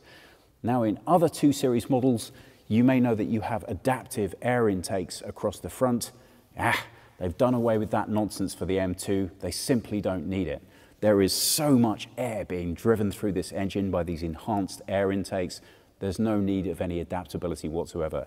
The assumption with the design of this car is you're already going to be driving this at the maximum speed you're legally allowed to when you're off track, and really pushing it when you're on. So the most airflow they can get through to that engine, the happier they are. Now look at the way that design language comes up through here. You'll be familiar with this new BMW light signature that comes into the front headlights, but the way it works in contrast with this black front on the front of the new M2 is particularly dynamic. Slightly higher up, as you come up the visual line of the car, the most impressive thing that strikes you is the contrast from this new carbon roof right through down into the bonnet. Now, the reason that that's taken place is apparently there were 2 main complaints that standard M2 customers had with the last issue. The first was the door mirrors. Well, we'll take a look at those when we get round the side. And the second was no carbon roof option available. So the carbon roof is not a cheap option. That's going to add at least $3,000 to your cost of car. But look at the way that contrast works from the top to the front. I started off by saying this may very well be the last such car you're going to be able to buy. So it just might be worth it. 4 meters 57 or 180 inches. The wheelbase on the new M2 is actually 5.4 centimeters longer than the predecessor. That's about this, and that's part of what helps to give this car such an aggressive stance. Not only that, I don't know if the keen-eyed amongst you have spotted, but the front wheels are actually 1 inch smaller than the rear wheels. So 19 inches on the front and 20 on the rear. Now, a lot of that is to do with the fact that any M2 fan is going to be able to tell you it's got to be rear-wheel drive, right? So that's the only way you can get this car, rear-wheel drive. Now, BMW have this big thing about 50-50 weight distribution. Well, they say 50-50. This one's actually 48 in the rear and 52 in the front. That, of course, is the engine, so you're still going to have a little bit of a bias. But what you do get is a really refined, precise position on the road, and I'm hoping that that is even more pronounced in this longer wheelbase car than it was in the predecessor, which, by the way, was an excellent drive. Now, I think it was a really good feature to make sure that this time the M series rear view mirrors were included right from the get-go. That's such an important signature feature of the entire way that the side of this car presents. Nice to see it. Now, you'll be aware with the styling details on other cars within the 2 Series that there's a lot more carbon effect, a lot more detail. That's very showy. It's nice for customers to have that choice, but I like that they've resisted that temptation here. If you look, for example, low down at this door sill as it runs the length, it's uncomplicated, unfussy, and everything about the side presentation of this car just says, I'm here for business, which is what I like. Now, these larger wheels that are 1 inch larger both in front and rear than they are on the standard 2 Series come at a cost of a slight addition of weight. So as you can imagine, when you factor that in and the increased size of the engine, you're going to be looking at a slightly higher weight number. So they have worked right throughout the car at reducing that rate elsewhere. So if you do go with the carbon roof, for example, and in a little minute we're going to take a look at those carbon seats that are optional extras, you can help bring that weight right down. So the total curbside weight of this car, 1,700 kilograms. I don't think that they've wasted any of that where it doesn't need to be used. What do you think? This color, in case you're wondering, is Toronto red, and you might recognize this from existing M3 and M4 models. I think it particularly works for the M2 because, again, of that dynamic contrast between the black and the nice matte red finish. So that's what I like. I don't know about the rear of this car. Now, what BMW have said is that this spoiler across the back is essential for aerodynamic performance. I'm sure it helps, but if you visually remove this aesthetic, you can see how the bottom looks a little bit thin here, especially with such a huge, bold statement right at the base of the car. Now, that clearly has been done to make this look extremely aggressive, and who can't fail to be a fan of these massive M-style exhaust pipes in the back of this diffuser at the rear? Well, again, that's all for aerodynamic performance, but to me, it leaves a little bit of a contrast which hasn't quite been resolved. Massive, dynamic, bold statement at the bottom, a little bit lacking visually at the top. That said, these rear lights really do help with that dynamic by pulling the focus away from what I think is a slightly weaker top section. So whether or not you think that it's necessary for your aerodynamics to have these statements, it certainly does lend itself to a very distinctive rear.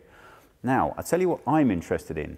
This, to me, really is evocative of earlier generations of Alfa Romeo. Am I crazy there, or do you get that feeling as well?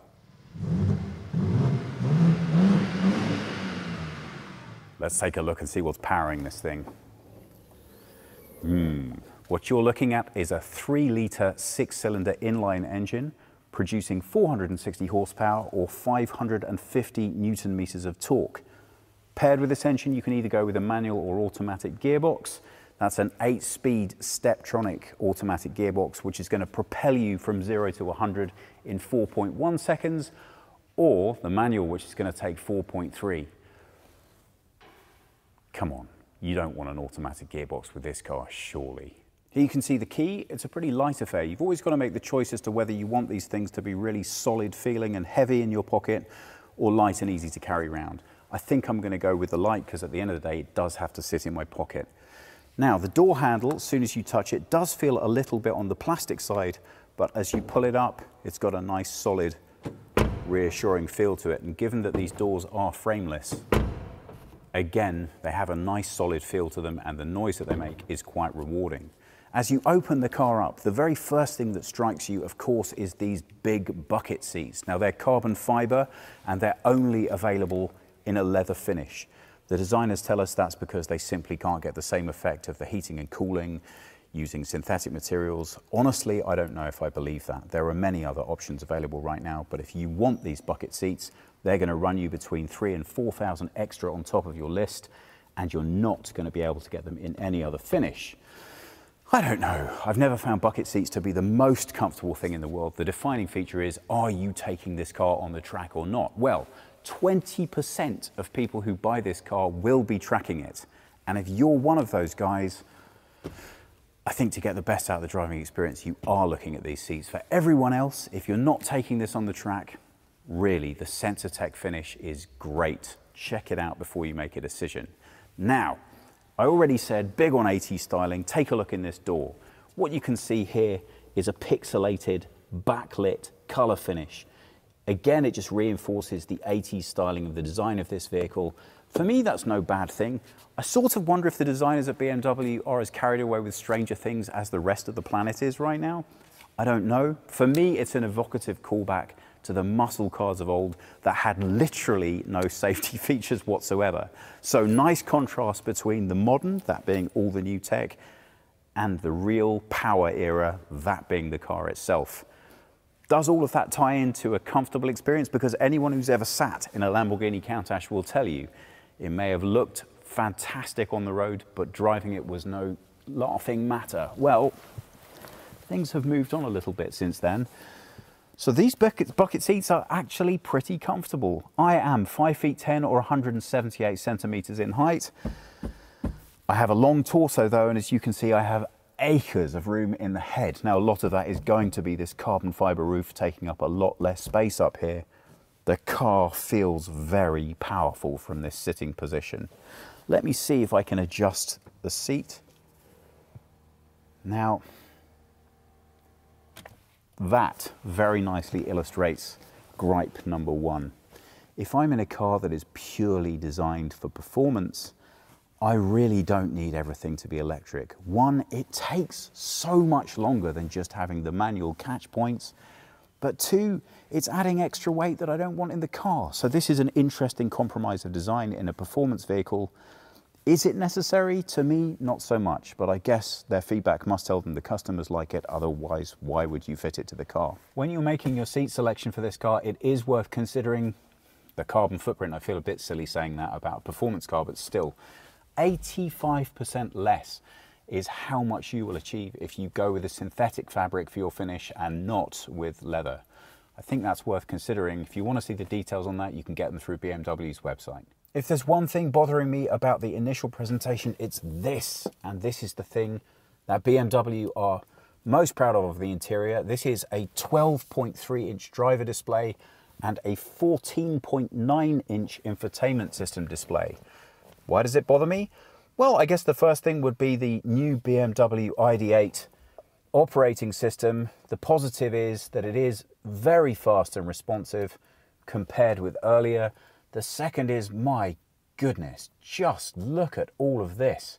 I think it's going to take more than a little bit of time for you to figure out how on earth to navigate around all of this.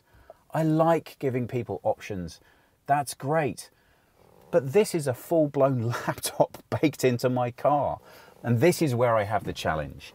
What I love about this car is the immediacy of its performance. Now that's demonstrated here with this gearbox. This is a manual 6-speed gearbox, and the designers tell me they had to fight to keep this in the car. Why? Well, because obviously the automatic is not only more efficient, but it's also faster. You can't drive this any quicker than the automatic gearbox will already carry you. But that doesn't speak to the emotion of this car. And that, I think, is the problem I have with the new technology and the way that it's been baked in. I would suggest that the vast majority of people who buy this car couldn't care less about this. This is the first time that the M2 has only come with adaptive suspension, for example. 3 different settings. Previously, it was just standard suspension. Now that clearly made it a somewhat less comfortable, more challenging drive. But that was the point. So am I just being a whingy old man? I guess this is my position. If this is the last one of these I'm going to be able to buy, because in future everything's electric, and then sure, I'll expect all of this. Was it too much to ask that for the last one I couldn't have those big meaty analog dials that I and so many other people love so much? Maybe I'm just a dinosaur. I'm sure all of this tech works brilliantly and gives you so many more everyday usage features that are helpful while you're driving around in this car. But you know what? Nobody ever fitted a carbon fiber bucket seat into a car that was there for doing a supermarket trip. You know what I mean? Really, this car is all about the drive. And I won't find out exactly how much this affects me until I have the chance to take this out on a track. And thank you, BMW, for paying some attention to that at least. It's the first one with an available head-up display, but brilliantly, you can switch this off when you're in track mode. So that's great. Now, I don't want to challenge this too much. I'm sure that new adaptive suspension is going to drive great. I'm sure it's going to make me feel more comfortable and more secure in the car. It's bigger, it's more powerful, it's got a wider stance. It's even got an increased camber on the wheels to give it more road holding. This car is going to be a beast. I just don't want it to be too easy to drive. What always set me on fire about the M2, in particular the M2 competition, was that feeling that there was just a little edge that was a little ragged. That's what I love about that car. So I'm desperately hoping with all this new digital refinement and all these new options, that hasn't got lost in the mix. What gives me hope? This does, the manual gearbox. Thank you, BMW, for preserving this. Well, we can't really see what the displays offer without our first opportunity to hear what the car sounds like by starting it. So let's see in the cabin what that inline 6-cylinder sounds like. That's nice. Oh, bad owner, service overdue. And we can change the display mode. Let's change it to track and see what that does. Okay, if Michelle pans back to the driver's display, you can see that gives us less clutter on the screen. And we also have the opportunity, I think, to configure our road system so we can put in all kinds of different information and make it available to us to display exactly where we want, exactly what we want to see. Interesting to note, in deference to the older guys like me, there's still a manual volume knob for your infotainment system, but unsurprisingly, no manual climate controls. Those are all through the screen here. And as you might be able to tell, they are very definitely not the most intuitive things to use in the world, but there are some buttons to access some of the central features down here. This button on the right-hand side is for fans on off. It's not on right now. The climate controls are switched off, but they do feel more than a little plasticky when you push them, and they do not separate themselves in an obvious enough way to make it super easy to pick them and control them when you're having fun cornering at speed. Carbon fiber and light detailing continue right throughout the cockpit and really helped again to accent that sort of sports/80s vibe that you get from the rest of the car.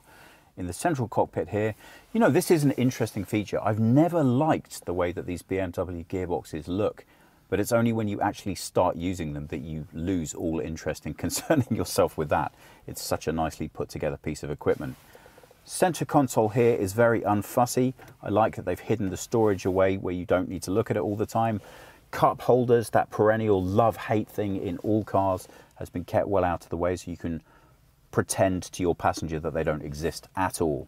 USB charge point, but also inductive charging for a phone down here, and a nice feature of an additional 12-volt charge point for anything else. All can be kept well out of the way, hidden underneath that useful flap. Back here, further standard BMW controls for the infotainment system if you prefer accessing them in that way. Decent bit of storage in the middle, a nice inductive charging pad for a mobile phone there. More charge points. Really happy to see that they've put more than enough of those in. There are two nice features you get with a bucket seat. The first is the weight loss, and the second, mostly I don't have to have that irritating wait for the electrics to catch up with the fact that I want to sit in the rear. Well, you may well say, who on earth is ever sitting in the rear of this car? I'll tell you who. Somebody with extremely short legs but a long torso. Let's find out if it's doable. Well, you may have seen Thomas do this in his review. He's just too big. We need to do something to make his legs a little shorter. Look at this. I have palatial space back here. Okay, that's a bit of an overstatement. But you know what? There actually is plenty of room. Yes, I have very short legs. Yes, this driver's seat is set for me. But I do have a long torso, and although I'm pretty compact back here, I have enough space to make myself comfortable. So who cares? The long and the short of it is, if you want to put kids back here, there's ample room.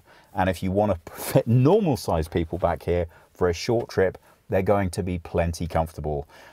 Thomas is a tall guy, so okay, I get you wouldn't want to fit a 6'3" person in the rear of one of these cars, but for a normal human being, sorry to offend tall people out there, it's more than comfortable. This car has the optional leather in the back. You don't need that. You can get the Alcantara and the Sensatec. I think it actually might be more comfortable.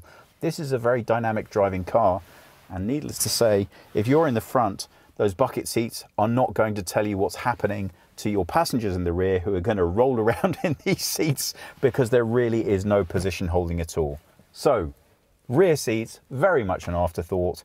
Who cares? If anyone's sitting back here, the only thing they should be thinking is, maybe I need to work a bit harder so I can be sitting in the front of this car instead of in the back. Back on those rear seat passengers again, if you're asking yourself, can I really get away with convincing my partner that our two brand new precious bundles of joy are safe in the back of this thing? Don't worry, there is Isofix. So if that's your reason for worrying about whether you're going to be allowed to buy one of these things, carry on. We're going to take a look in the back, and Thomas has given me my very own measuring stick so I can show you what's going on back there. Well, I don't know how bothered a standard customer is going to be about what they can fit in the back of one of these while they're racing around the track, but that is 390 litres of load space you're looking at, which I think is hugely impressive for this car.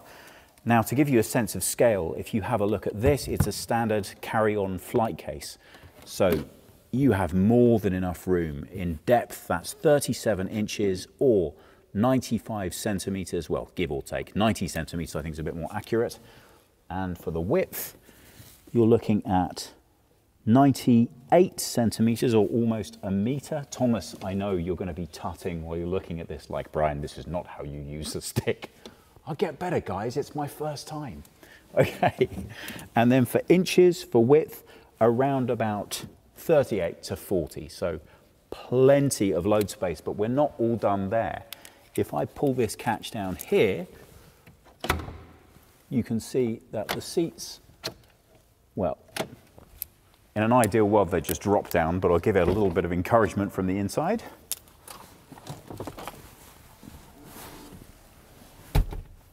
And there you can see the extra load space. So if you watch Thomas's review of the 240i, you will see that he thinks you can't fold the seats down fully. Again, he's got really long legs, and that's why they won't fold down. If you have reasonable person-sized legs, no problem at all. Come on, Thomas, find something to do about that. In our full review of the all-new generation of the BMW Z4 Roadster, I want to start to take you on a small journey.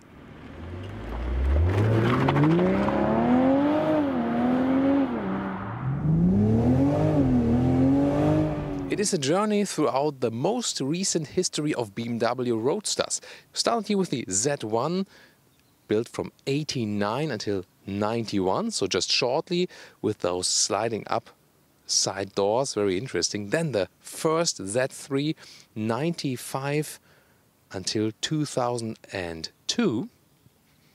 And the car always grew a little bit in length. This is the first Z4 generation, from 2002 until 2008, and the second Z4 generation from 2009 until 2016, so the recent one that is now having the successor. And there was also the Z8, just 5,700 pieces were hand-built actually, and I want you guys to guess in which period of time this one here was built if you look at the other models here.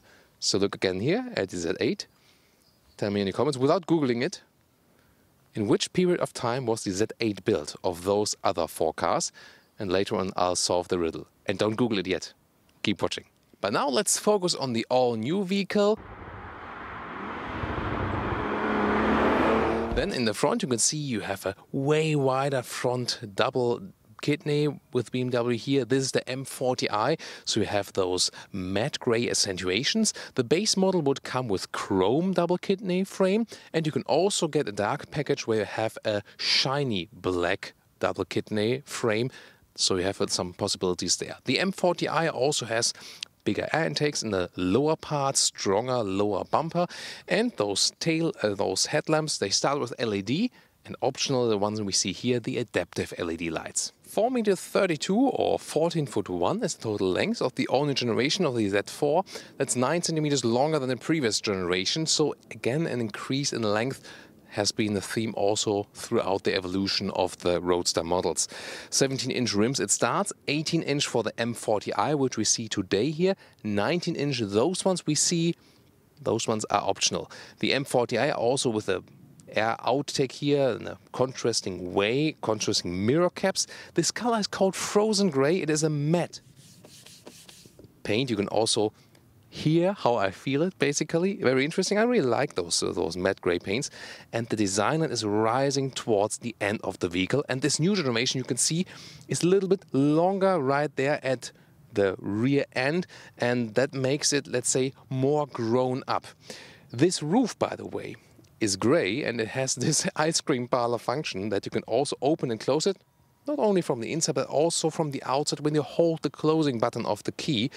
The roof is available in grey, as you can see here, also fitting to the exterior color, but also in black, classic black convertible roof. And you can also then open and close the windows just with keeping on the opening or closing button. So we can open it once more again.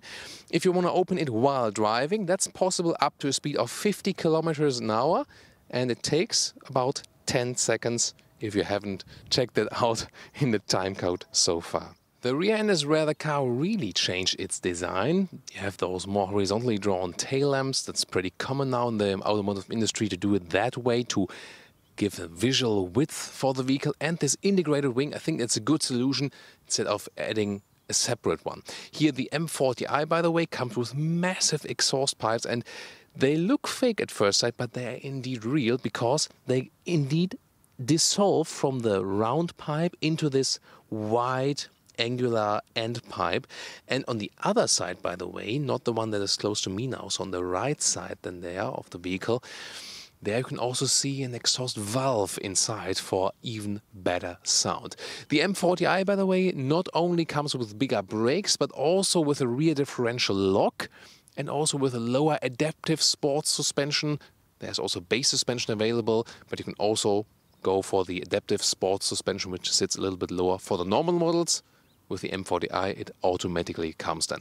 And interesting also that the weight balance, they could bring it here to 50-50, front axle, rear axle. That should promise us a very sporty ride. Looking forward to that very soon. What do you think? Does it look better with the open top or here with the closed top? I think they managed really to have a good design line when you close the top, so that you have something like a coupe with a soft top when it's closed. So this is also one step forward with those new convertible roofs. They're also quite durable, by the way, so it's not necessary to have a hard top. You know, the Z4 also has a hard top history. So I think it's a good step that they went for the soft top here. Again, it's lighter, you have more capacity than in the trunk. And it's still quite durable and looks cool and still forms this coupe-style silhouette, although it's a roadster. Or what do you think? So with the top model, the M40i, we got the 3-liter R6 engine, so 6-cylinder petrol engine, here with 340 horsepower, 4.5 seconds to 100 kilometers or 62 miles an hour, so pretty good performance for sure. And then you're also able to get smaller ones, the 20i 2-liter 4-cylinder with 197 horsepower, or the 30i, a 2-liter 4-cylinder with 258 horsepower. So before we take a look at the all-new interior here, also the small evolution of the interior of BMW Roadsters. When it started with the Z1, you can see nowadays you would say this looks super cheap, but at that time it was really very modern and up-to-date. The Z3 also very puristic, and again this is the pure roadster choice still. AJ recently also took a spin exactly in this very vehicle there. Then the first generation Z4. This is also what you consider as, yeah, that already looks like a modern car. At that stage, more the infotainment systems were evolving, getting new screens and stuff. You can already see that at the second generation of the Z4, where the infotainment system is more prominent for sure, as you would expect it today. And then especially the Z8, where we also solve our today's ridicule. Take a look at that, this retro style, which is still somehow timeless. Incredible interior for sure. I think so, at least. What do you think? And this was built, the Z8, between 2000 and 2003. And what does that mean? Well, it was the closing stage of the first generation of the Z4. And if you then compare those, maybe scroll back again, you can see that the Z8 interior looks way more modern than the time it was built, and also if you compare the vehicles at that time where it was built. So that's the car key, nothing new there, we already know this one. The M40i also gets the M colors at the side of the key. Also with the keyless entry. And let's open those doors. You can see right here the Hofmeister knick at the door handles, this famous BMW design language. Then the sides are covered with leatherette, also really well tightly wrapped. Soft materials also for the armrest. Seems like a good build quality. You cannot really fit anything properly at the inside of the doors. That's of course a downside. The M40i has this entry cap right there. Then M Sport steering wheel. This is also then new. Those new buttons here, left side for the cruise control is optional. The AEB, autonomous emergency brake, is standard equipment. Cruise control with the adaptive one, ACC, optional. Right side, for example, for voice control. And this steering can even be heated. You can already see the screens 10.25 inch on both sides, left and right. Soon more deals to that. First of all, let's talk about the seats here from the side perspective of the interior. There are two seat forms available. This one is the optional performance seat that comes with the M40i, or optional for the other cars. But also the base sport seats have already integrated head restraint. They don't look so different, so not too much of a difference. This one here has more electric functions, for example here for the side bolsters, but they won't be too different actually. And as surfaces, this is the optional animal skin equipment, which you don't really need. The performance seat usually comes with Alcantara on the inside, and BMW says real leather on the outside. They say at least. Well, on the inside, Alcantara is of course a better choice then, also to stick a little bit more to the seat for the side support. That's better when racing. And you do not stick to the seat as for the heat, because with Alcantara you stay cooler in summer and warmer in winter than with this one. Also in the US, there will be a full SensaTech option available, that you get a more sustainable leatherette choice. But that's only in the US, and only with the standard seat, not here with the adaptive sport seat. It's a little bit complicated as always, those trims, but you know, maybe rewind this part if you're really interested in buying one, then you know exactly then what to buy. So I would go with the base seat with the SensaTech in the US, or if you only have the possibility with this one, for example, with the M40i, or in the non-US markets, then go with this adaptive sport seat with the Alcantara on the inside. That would be my two tips. Well, I'm 1m86 or 6'1". If you haven't subscribed so far, and I have the seat at the moment in the lowest position. Indeed, you sit very low in the roadster. That's, you know, what's supposed to be. By the way, earlier I tested also all seating positions in Z1, Z3, Z4 Z4 2, and here Z4 3, and also in the Z8. And the Z3 was really completely different. More like a MX5 Mazda today, where you sit more on the car, have this true roadster feeling. Those Z4 roadsters, they don't have exactly the 100% true roadster feeling. It's more a compromise between roadster and comfort for sure. Which is, again, considering the buyers of this vehicle, maybe also not a bad decision. You just have to bear that in mind. So that means, you know, all the console here, the middle console, is really high in comparison to where you're seating. And a real true play roadster like the Z3 or the Mazda MX-5, I would more expect to sit a little bit more on the car, to have like a smaller go-kart. But you know, also those cars here, they tend to go longer and longer and longer. But interesting is still that I have quite a comfortable seating position. I can watch those digital instruments. There's also the new head-up display, soon also detailed to that. That is an option then. Digital instruments always come like those. And important, of course, I mean, now I have, you know, some free air, and you can see that the front dashboard here, the front windscreen, sorry, goes way over my head.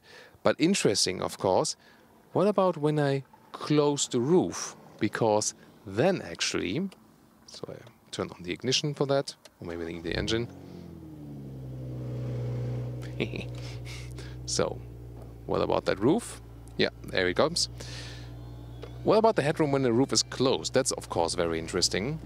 And this seems here, although the car looks super flat, seems to be abundance of headroom here. So even for tall people, no problem in this roadster. And there's this again an advantage of the very low seating position and this non-so super true roadster style, that you can even get along with taller people here in that vehicle. And by the way, the steering wheel here has a manual control for reach and height and works in a very smooth way, so you can also do that just with one hand. Interior overview, very interesting because they use good materials. They did have to work on their interiors, and gladly BMW did. A structured surface with soft touch, really like that. Then a still classic manual climate unit with a display right there, but you can still click it while driving. I need to have this pure roadster stuff, and infotainment unit with touchscreen, but you can also use this turning and pressing knob, the classic one still. The steering wheel a little bit asymmetrical, as we know from the M steering wheels, pretty thick also. Clear view to the digital instruments, soon looking forward how that works out with a head-up display. And also metal knurled volume knobs. I like that they paid attention to details right there. Those are some hotkeys, by the way. You can freely program them. And when you take a look at the lower area right there, we have the gear shifter, automatic gearbox, 8-speed. You have some USB power supply right there, but also inductive charging possibilities for your phone. You can also close it. Oh, here it is. Just like this, manual front and rear.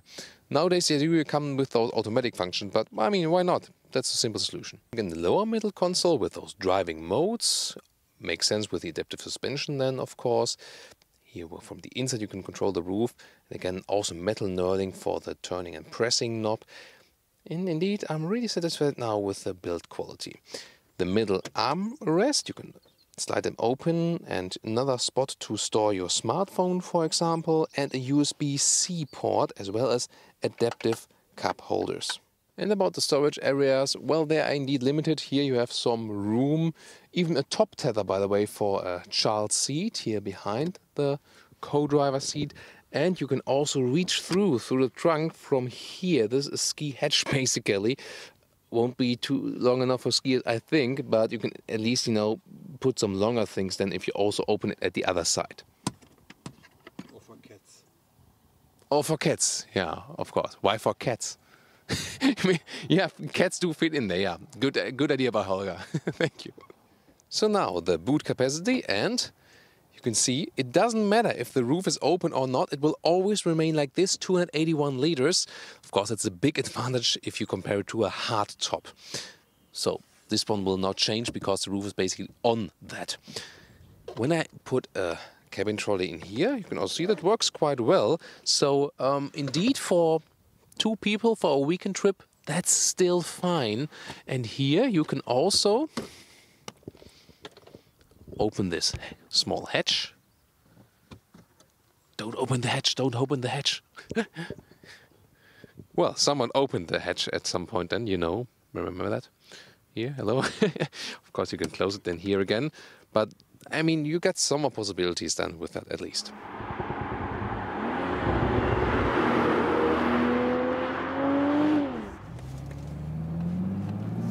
Welcome to Thomas's active driving lounge today with the all-new Z4, the M40i with this 3-liter 6-cylinder.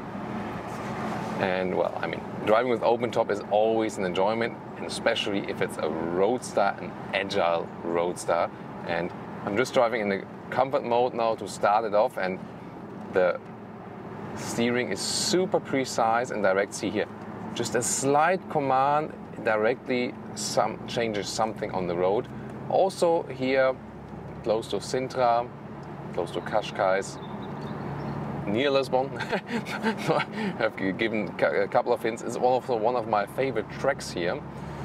Really cool. It's public road. Of course, don't exaggerate it, but you can still drive in a very enjoyable way. And you hear the engine sound when you drive it slowly, and being in comfort mode, you can also drive it rather silently. That's no problem. It's also, of course, important if you're starting in a neighborhood or something. And it feels very refined, and the car feels super balanced. And it is not so exaggerating from the driving feeling that you would say, oh, it's such a fun car, but I couldn't drive more than an hour with it. I feel I can drive also longer with that, and that's also very important. It doesn't, for example, feel as rough as a Porsche, for example. You know, like the Porsche Boxster has an advantage due to the midship engine concept, but this one here more feels cruisable as well. But the question is, if we go, for example, to the sport mode, have that adaptive suspension a little bit stiffened up, also then shifting up later, shifting down earlier, we can now also hear something more of the sound. Does that also, whoa, that's a huge rock. We shouldn't hit that one, wow. Yeah, that can happen here. Now you hear something more of the sound. The question is, can this car also be aggressive? Here when I'm having the throttle and then letting the throttle go, you hear those exhaust valves plop, plop, plop, plop from the rear. Really interesting. And immediately it's directly on the gas, so It almost feels like an electric vehicle because it's light, it's not too big, but still I got this immediate throttle response. And of course the road is not too bad, so it doesn't get too uncomfortable, although we're on the sporty adaptive suspension setting. Really feels like being in perfect control. The sport mode also lets me, play around with the car just a little bit more. I mean, even now at 70 kilometers an hour, it feels basically, like nothing for this vehicle. So you can so easily catch those corners, and it's really super fun. The rear can go out just a little bit in the sport mode. You have to pay attention to that. Of course, rear wheel driven only, and with so much power on the rear axle, you really have to pay attention. Wow. I mean, I'm not even shifting back a gear. Holger's like on the co-driver's seat. But he's used to that stuff when he drives with me. Wow. Really cool. Also, you can use the pedals here. Flap, flap. Shifting up or shifting down. If I'm going to do from third to second. Wow, that is a really good sound. It's always nice to use the manual shifting pedals. So if the corner gets a little bit sharper, I feel in my fingers basically how I rub the tire to the ground, but the car won't go anywhere in the front. So this is basically the farthest it goes away from understeering. Wow, what a performance. Really, really nice. I mean, you can also go to a traction control setting on something. However, for public roads, I cannot recommend that. There's a sport DSC or ESC, and then you can also turn it completely off if you want to spin around the car, for example, in the parking lot. But again, it should only be done when you're not on public roads, because again, so much power just on the rear axle, and in the sport mode, you can already spin it around just a little bit in the corners. And you can see I'm rather relaxed in steering, so I don't have to steer so much. I really like how progressive they've made that steering. Really, really cool. So I'm having a lot of fun. Of course, it doesn't feel super purist, the vehicle, if you compare it with older roadsters, or even some smaller ones. Yes, they have grown in size, but still, I think basically I can understand this decision, especially after driving it, because in everyday driving life you need some more comfort most times, unless you're really, like the super racer guy. And here indeed they could combine still some great roadster driving fun, but you have comfort left. So let's turn around, and because this part of the road is so great, I'll just want to do it once more. It's the best ride since months. Best ride since months, says Holger, so he's obviously also enjoying it, and I think it's also a good sign. So, I mean, how do you feel as a co-driver? Is it like too bad on your... Is it fine? Only fun. Cool. So I think that's always a good sign when the co-driver says it's really fun. That also speaks for the car. That's, because there's some very extreme sports cars where the co-driver is like, Holger was joking earlier for that. So obviously he is enjoying it, and then I can enjoy it maybe a little bit more. Wow. It almost sounds a little bit like a Formula 1 car, right? And again, the manual mode is of course really cool, blopping from the exhaust valve. I really like how balanced the car is.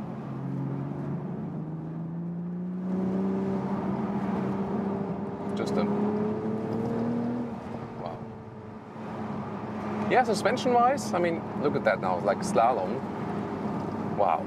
Look at the response and how it's incredible how good the handling of this car is. Although it does not have a midship engine concept, so they really figured out that weight distribution. So anyone thinking like, wait a minute, is this half a Toyota? Actually, even if it would be, I would not care at all because it really drives superbly. So, oh, heard that. You know, what about when I really accelerate it hard? So I can also go to this sport shifting mode now with the gear shifter to the left side, and it's even a little bit more extreme. Now going downhill. Let's see, the brakes. Always be careful when other people are on the road. Those bigger brakes in the M40i do a good job as well. Now some corners to enjoy for you. Now the brakes will work a little bit more.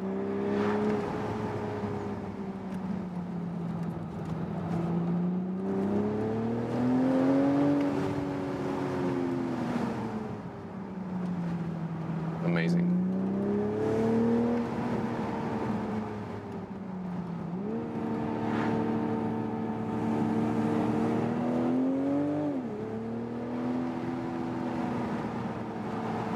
The greatest thing is, although there's so much horsepower just in the rear axle, I really feel super much in control still of the car.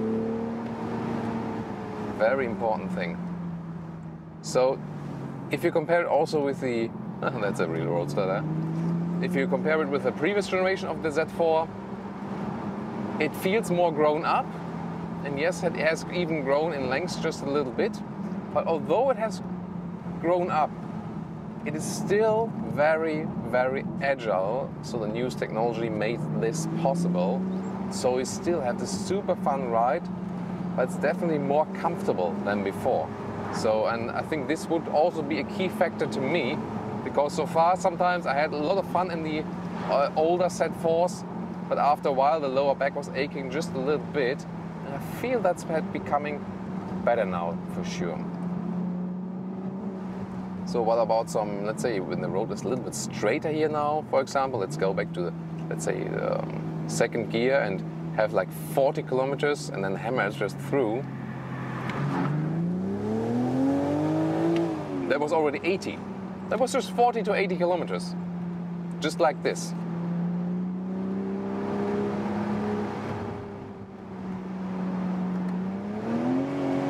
I think that part with the big rock should be coming soon, or are we already past that? Of course, you have to bear in mind that also that sure looked like a BMW 8 Series. I guess we can drive an Autogefühl as well.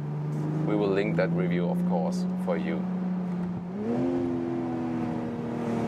That was the big rock.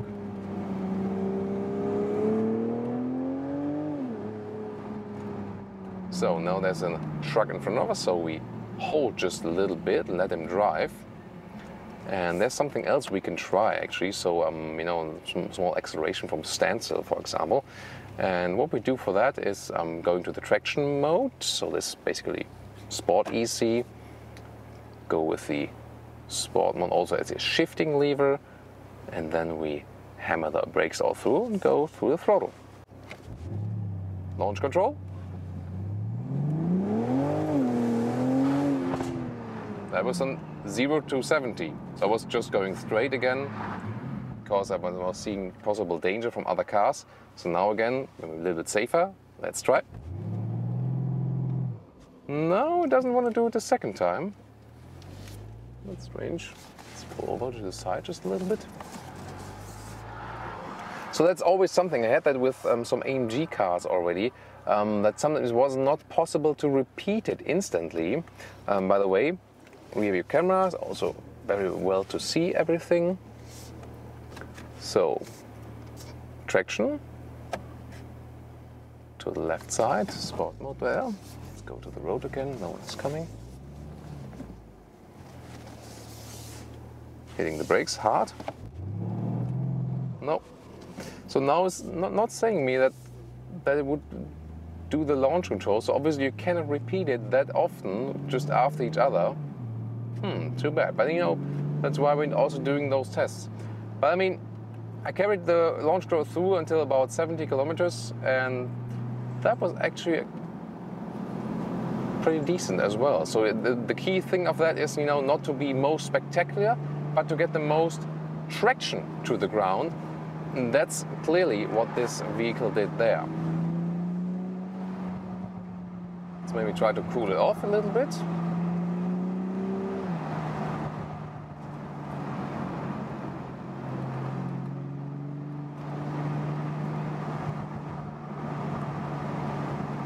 So still got the EC on traction, so again I can play around with the car a little bit more. Sport Plus mode. Let's see. Let's try it once more. The car is now willing to do it again. Yeah, now he's doing it. Now the other Z4 is coming, just waiting for safety. Here we go, guys. So, and now, yeah.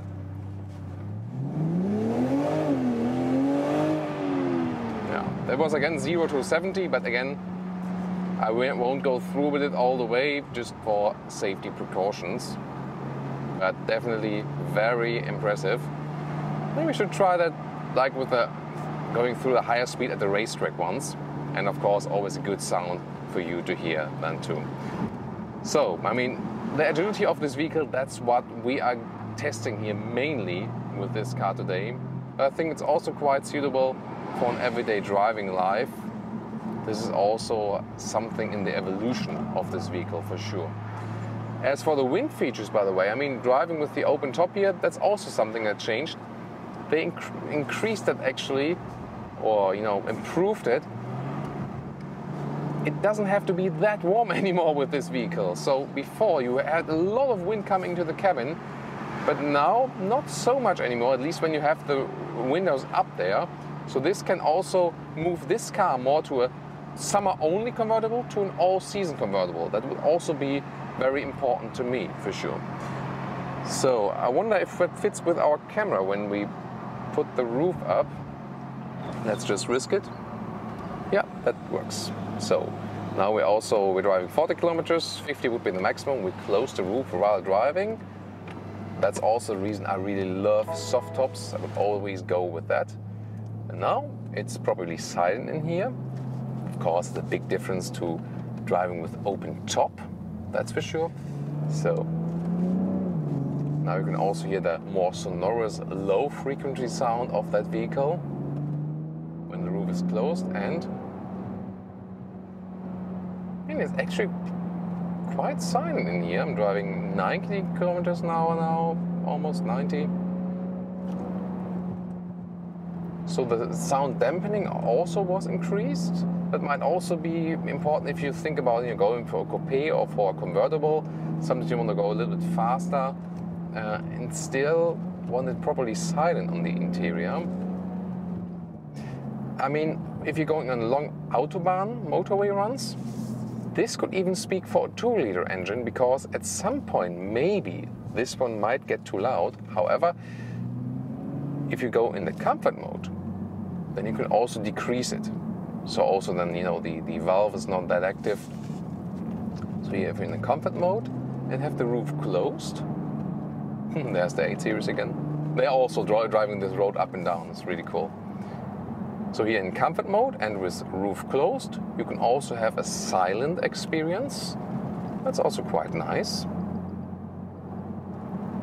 I think that also works on a longer term, for example.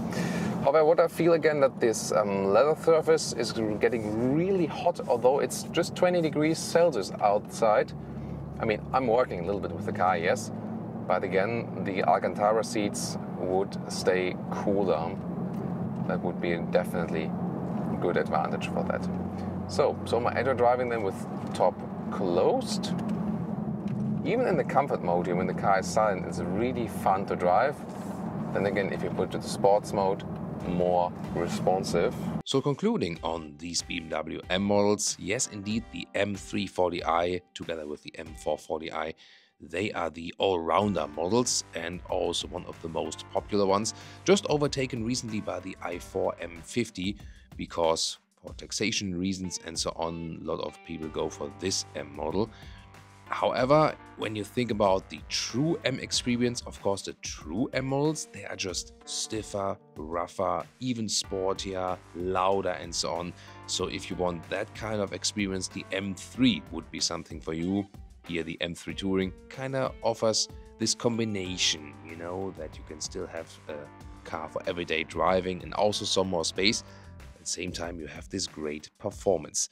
The BMW M5 versus M550i, this comparison actually showed that the M performance models are just better for everyday driving actually because of the suspension setup, whereas the true M models, they are without compromise. It really depends on what you really wish from that vehicle. The all-new BMW 5 Series is definitely very interesting because it has this new user interface. It also adds this electric option, so it is a little bit more versatile as for the powertrains for sure. Of course, in the overall comfort, they also come close. The new 5 Series offers even more better alternatives as for animal-free materials, for example. True M experience are, in my opinion, more with the smaller models. It was started initially with the BMW E30, this M3 in the original spec there, and these are today more the 2 Series models like the M240i, so this one gives a rather puristic experience. And therefore also my very favorite M vehicle is the Z4 because it is a vehicle that is thought out to be a pure sports car. It is not another version of an already existing car. It was built to be a sports car, and that's also the main reason why I think it fits best to this M aspect. Here with the 6-cylinder. Recently with the update, you can now also get the combination 6-cylinder and manual drive, so the manual transmission. So this could be also something for a purist M lover. What do you think? Which one is your favorite M vehicle in this very test? Tell me in the comments and also join us for more comparison episodes.